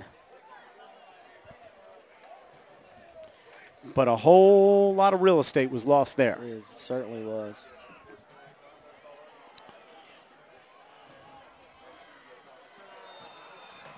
And I believe that Nick Young just got Macon County to jump. See what the penalty is. No, they're going to get false start on. Oh, wait. Oh, okay. I think he meant to say encroach. Yeah. Yeah, I think that was supposed to be encroachment on the defense. Neutral zone violation. They're going to mark off 5 against Macon County, so that's going to bring up a 1st and 5 for Greenbrier. Got a little fooled by the call there. I did as well. Here's Young under center. Give us to Gosner inside.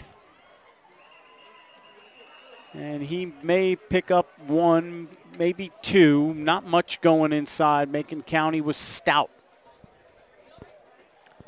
Gosner's been a workhorse this evening. He really has. And it looked like it was going to be a lot of Nicky Lynn from the fullback spot early.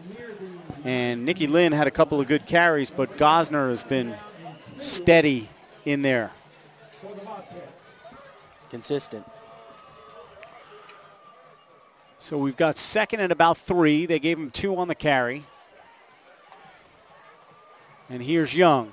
And they're going to go to Elder, and he ducks it inside, and he is going to have a 1st down. Aaron Carter with a pretty good lick from the safety spot, but not after Carson Elder picks up another Bobcat 1st down with 9:25 left to go in the game. Macon County has got to come up with a stop somewhere to get the ball back.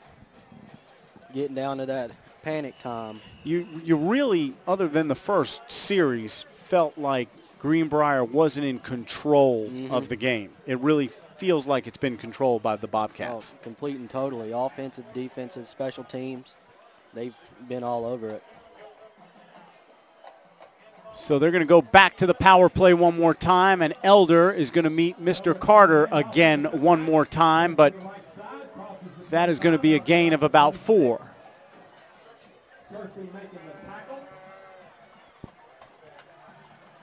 So 2nd and 6 with just under 9 minutes left to go in the game. 23-7 Bobcats.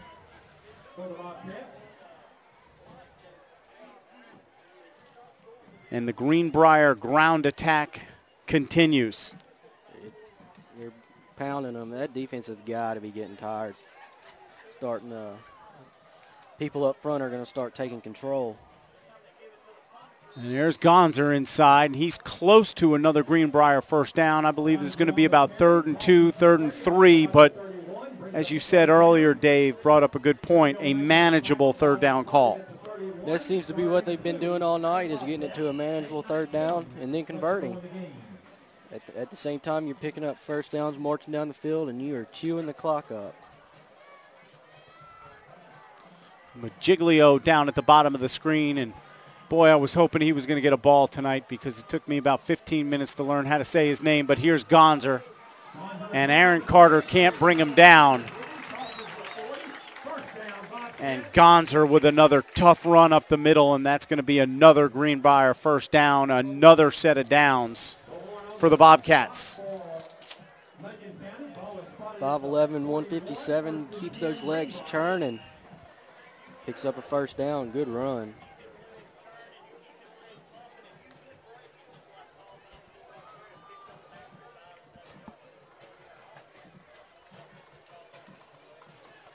So 16-7 was our halftime score. It's 23-7 now. And Greenbrier has looked very efficient. Here's Elder, but we've got a penalty flag down after a gain of 4 by Carson Elder. So we jinxed it. It looks to be in that holding area. We jinxed it because as soon as we started talking about how few penalties and how clean the game has been, we've had nonstop penalties. And this is going to be a hold on Greenbrier. I'll take responsibility for that. That was my fault. And our producer, Chris Murian, while I was not paying attention, has opened my bag of almonds. Them's a fighting words. You never open a man's almonds. First and 22, Dave. First and 22. If I'm Greenbrier, I keep doing what I'm doing.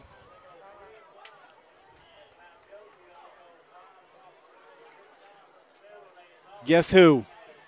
Here comes Thumper. 5 more. Going to bring up a 2nd and 15.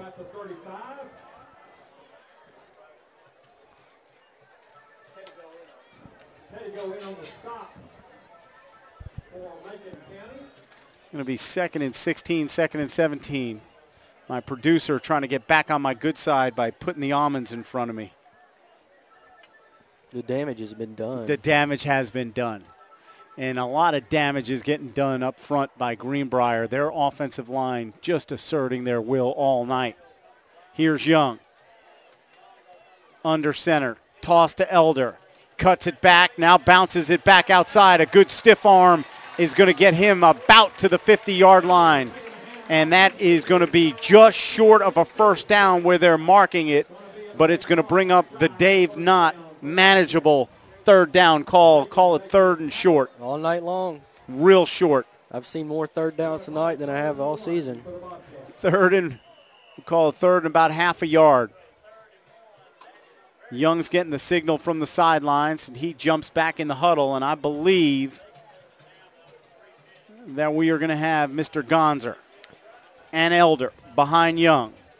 Johns at the wing, Magiglio down at the bottom of the screen. And we're going to have another penalty. 5:49 remaining in the 4th quarter. 23-7 Greenbrier. They've outscored Macon County 7-0 here at in the second half. It was 16-7 at halftime. And we've got a false start on Greenbrier. So now 3rd and not so manageable. We'll see what happens. 3rd, we'll call it 6.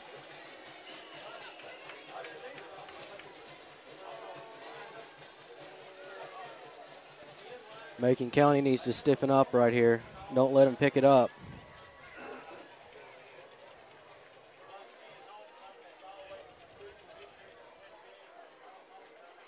Young's going to give it to Elder, and not much going on. Gonzer was trying to lead the way, but Stephen Kowicki was there, stood Gonzer up in the hole, and Elder had no place to go. 4th and 5. Greenbrier's going to punt it, but they're probably going to milk some clock here, I would imagine, Dave. Oh, for sure. They're going to. I wouldn't be surprised if they ran it all the way down and then called timeout. They may want to save them just in case. We've got under 5 minutes remaining. High snap, but Wilson gets it off. And he's going to get it to roll. Carter could not field it, and this ball is going to be touched down at about the Macon County 12-yard line, where they and Aaron Carter will take over offensively, and now it's time to air it out. It's time to put some air under the ball and see what happens. That's for sure. As they travel to David Lipscomb High School. That's a 7 o'clock kickoff at David Lipscomb. And then 2 weeks from tonight, the Bobcats will be home as they play host to the Eagles from Westmoreland, Tennessee. That will be senior night in the last regular season home game. The Bobcats will wrap up their regular season on the 26th. So while Macon County gets ready to go on offense, PlayOnSports.com is not only your destination for Friday night football action, but it's also the place for the most comprehensive coverage of high school playoff and championship events in all sports from across the country. PlayOnSports.com. High school lives here. Carter takes the snap, and the give is inside to Hessen for a short gain. We'll call it 4. But, Dave, they're going to need a little bit more than 4 yards and a cloud of dust at this point to get back in this one. Yeah, 4 yards a pop is not going to help you with 4, 13, 12, 11 left in the football game. Just like the end of the second quarter, getting into halftime, they don't look like they're in that much of a rush offensively to get plays off. Here's Dale Turner. Kind of outruns his guard, but he's got some room outside, and he's got a first down. He makes a nice move on Johns. He's down the right sideline. And he's going to finally be pushed out of bounds by Carson Elder.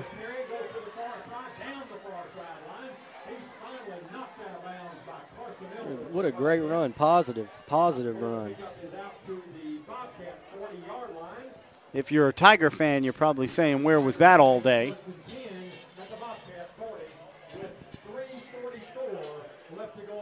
But that was a good run. Put a nice move on Johns downfield, too. He sure did. He had blockers, too.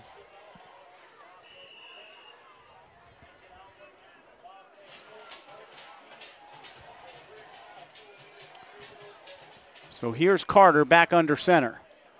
3:44 remaining in the fourth quarter. Play action. He was looking for Turner. He's got nothing. And he's going to be knocked out of bounds on the Macon County sideline. Time like that is when you just need to throw it away. Stops the clock, keeps you from getting hit, and keeps you from losing yards. Yeah, Carter looked like he took a pretty good lick on the far sideline from a host of Greenbrier defenders. So that's going to bring up 2nd and 14 at the 44. And I think from a confidence standpoint, Macon County would love to be able to punch one in and say, we were able to drive the ball and score, right? Not just have the 7 points coming on the short field, right, on the opening drive of the game. So here's Carter. He puts Turner, actually, that's Kitchen in motion, and Kitchen gets the toss, and Carson Elder is having none of it. Inside-out tackle by Carson Elder, who I would have to say would be our PlayOnSports.com player of the game. He has gotten it done tonight. Both sides of the ball, he has gotten it done. So we've got 3rd and 12, and we are just inside of 3 minutes remaining in the game. Carter comes into the huddle. Macon County not in a huge rush here. I'm sure they would love to be able to punch one in before this thing's over. 23-7 Bobcats. Greenbrier's been on top pretty much the whole way. They were down 7-0. They've scored 23 unanswered, but here's Carter on the keeper. Elder on the tackle.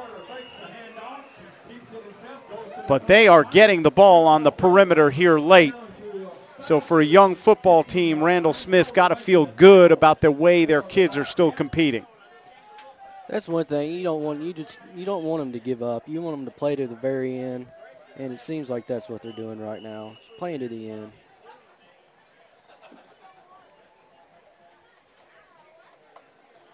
.23 unanswered by Greenbrier.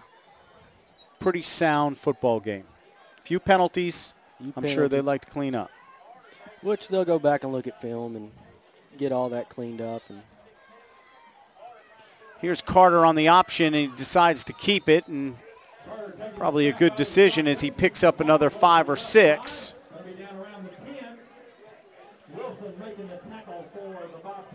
Kinley on the tackle.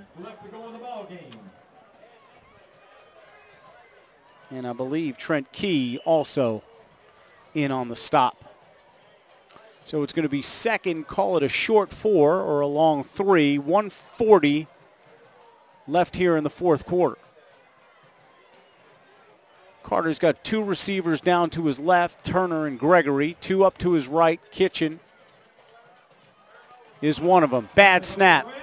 And Carter scrambling for his life. Twist and turn. And that play had doom written from the start on the bad snap. I've noticed several times that he's been in the shotgun that he has fumbled, or not necessarily fumbled, but bobbled the snap, which slows the play up, doesn't let you make your reads. Right. Timing of everything is just shot when you can't get a good shotgun snap. It really needs to be fired back there. It needs to be pretty sharp. It'd be great if the quarterback can get it right in front of his chest every time. Obviously, that can't happen every time, but when it's dribbling on the ground, that sure is not conducive to a productive football play from the shotgun. We're inside of 40 seconds. Here's Carter. Back to pass. He's throwing it deep. He's got a man, and Kitchen can't hang on. I don't know if he would have been in bounds there anyway, but at least they're taking at least they took a shot at the end zone there, try and get some points. 33 seconds left in the ball game. And we're down to 1 play. 4th and 5. They're starting to file out here at Bobcat Stadium. Beautiful venue for a football game. If you live anywhere north of the airport, please come out here and check out a football game at Bobcat Stadium. Great atmosphere. Folks at Greenbrier could not have been nicer. They didn't treat Macon County too well, but that's to be expected. Here's Carter. He was trying to throw it all the way back across the field to Turner, but he's got some room on the outside, puts his shoulder down, and he is close to a touchdown, but he's got a first down, I believe, inside the 5 with 24 seconds left in the game. Macon County's got all 3 of their timeouts left, so let's see if they decide to use one. We're inside of 20 seconds. Carter's done a nice job using his legs. This drive, been able to get outside and make some plays. The give is inside to Hessen, and he is just short.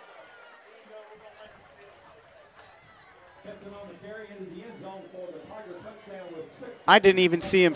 I haven't seen them signal a touchdown. They're calling it a touchdown. It looked like it was good from up here. So Hessen's in for the touchdown for Macon County, cutting it to 23-13 with 6 seconds left. And sorry for the less than dramatic touchdown call for you, but I could not see the officials signaling touchdown. Did you see anybody signal touchdown? I did not see a signal touchdown. Well, there's the extra point. Zach Ghazi drills it. So we've got a 23-14 ball game. So Macon County sandwiched 23 points by Greenbrier with a touchdown on their opening drive and then a touchdown with 6 seconds left in the game. Everything in between was all Greenbrier. All Greenbrier, no questions asked about that. But don't give up yet. I don't know if you watched the Titans game last week. Anything can happen with these onside. I did not get a chance to watch it, but I did listen to it on the radio. On my drive down to Atlanta, I got to hear Frank Wycheck and Mike Keith bring me all the action. And it sounded like a wild one. Oh, it was crazy. Never seen anything like it.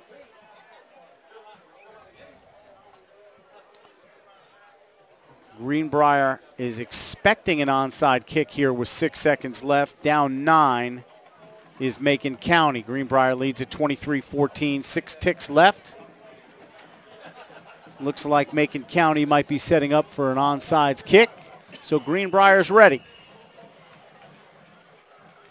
Here's Ghazi on the approach.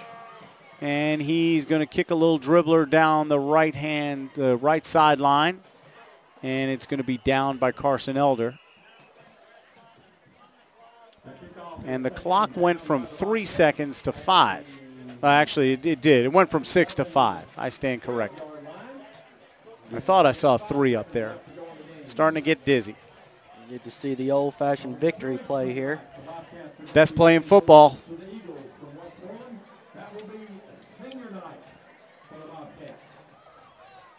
So we're going to have a knee,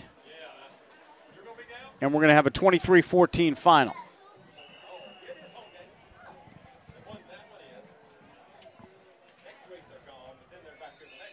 Young takes the snap and takes a knee, and that is going to do it. They're going to shake it up. 23-14 Greenbrier in impressive fashion at their homecoming. Defeats Macon County. And we will be right back with the post-game wrap-up right after this. Again, 23-14 final. Greenbrier defeats Macon County. We can get a player up here. Oh, that's good stuff. All right, perfect. Prepare a Wiley Ballard graphic. Do you want me to start the stream? Start the stream. Camera 3. Beautiful. We're coming in on 1. For more information on how your school can join the Play on School broadcast program, go to playonsports.com/SBP.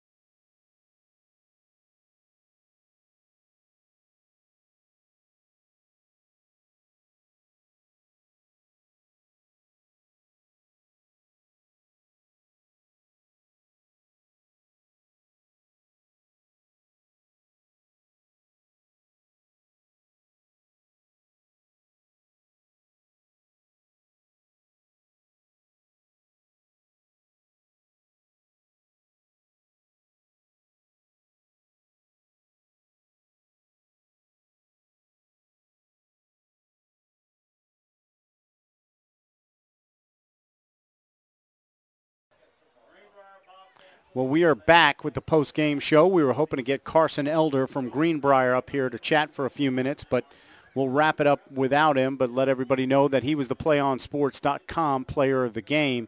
And, Dave, an impressive effort. Two teams coming into District 9 contest tonight, both needing to win, both 0-2 coming in. Something had to give, and Greenbrier really showed up. Other than that little hiccup in the kickoff at the very first of the game, they had complete and total control. Offense, defense.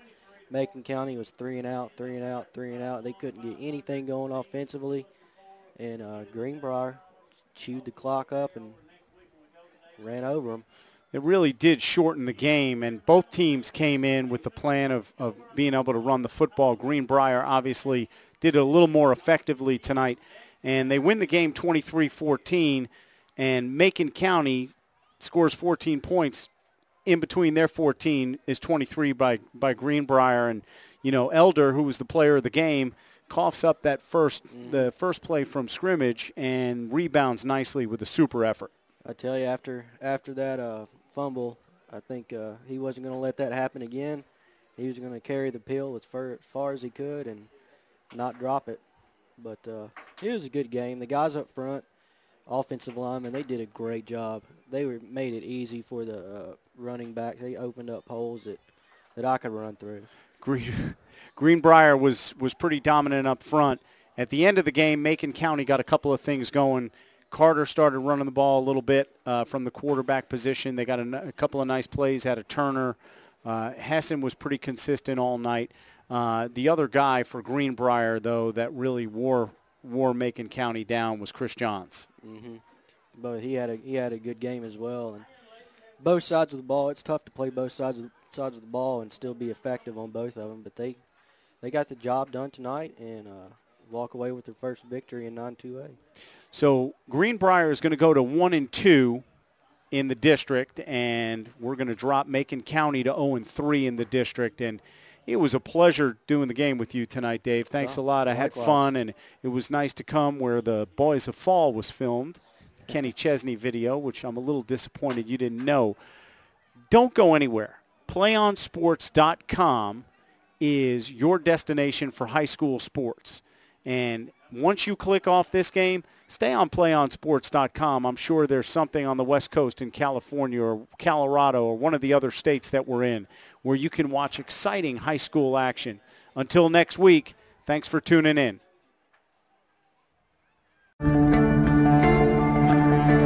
One match away from immortality. This is a total team effort.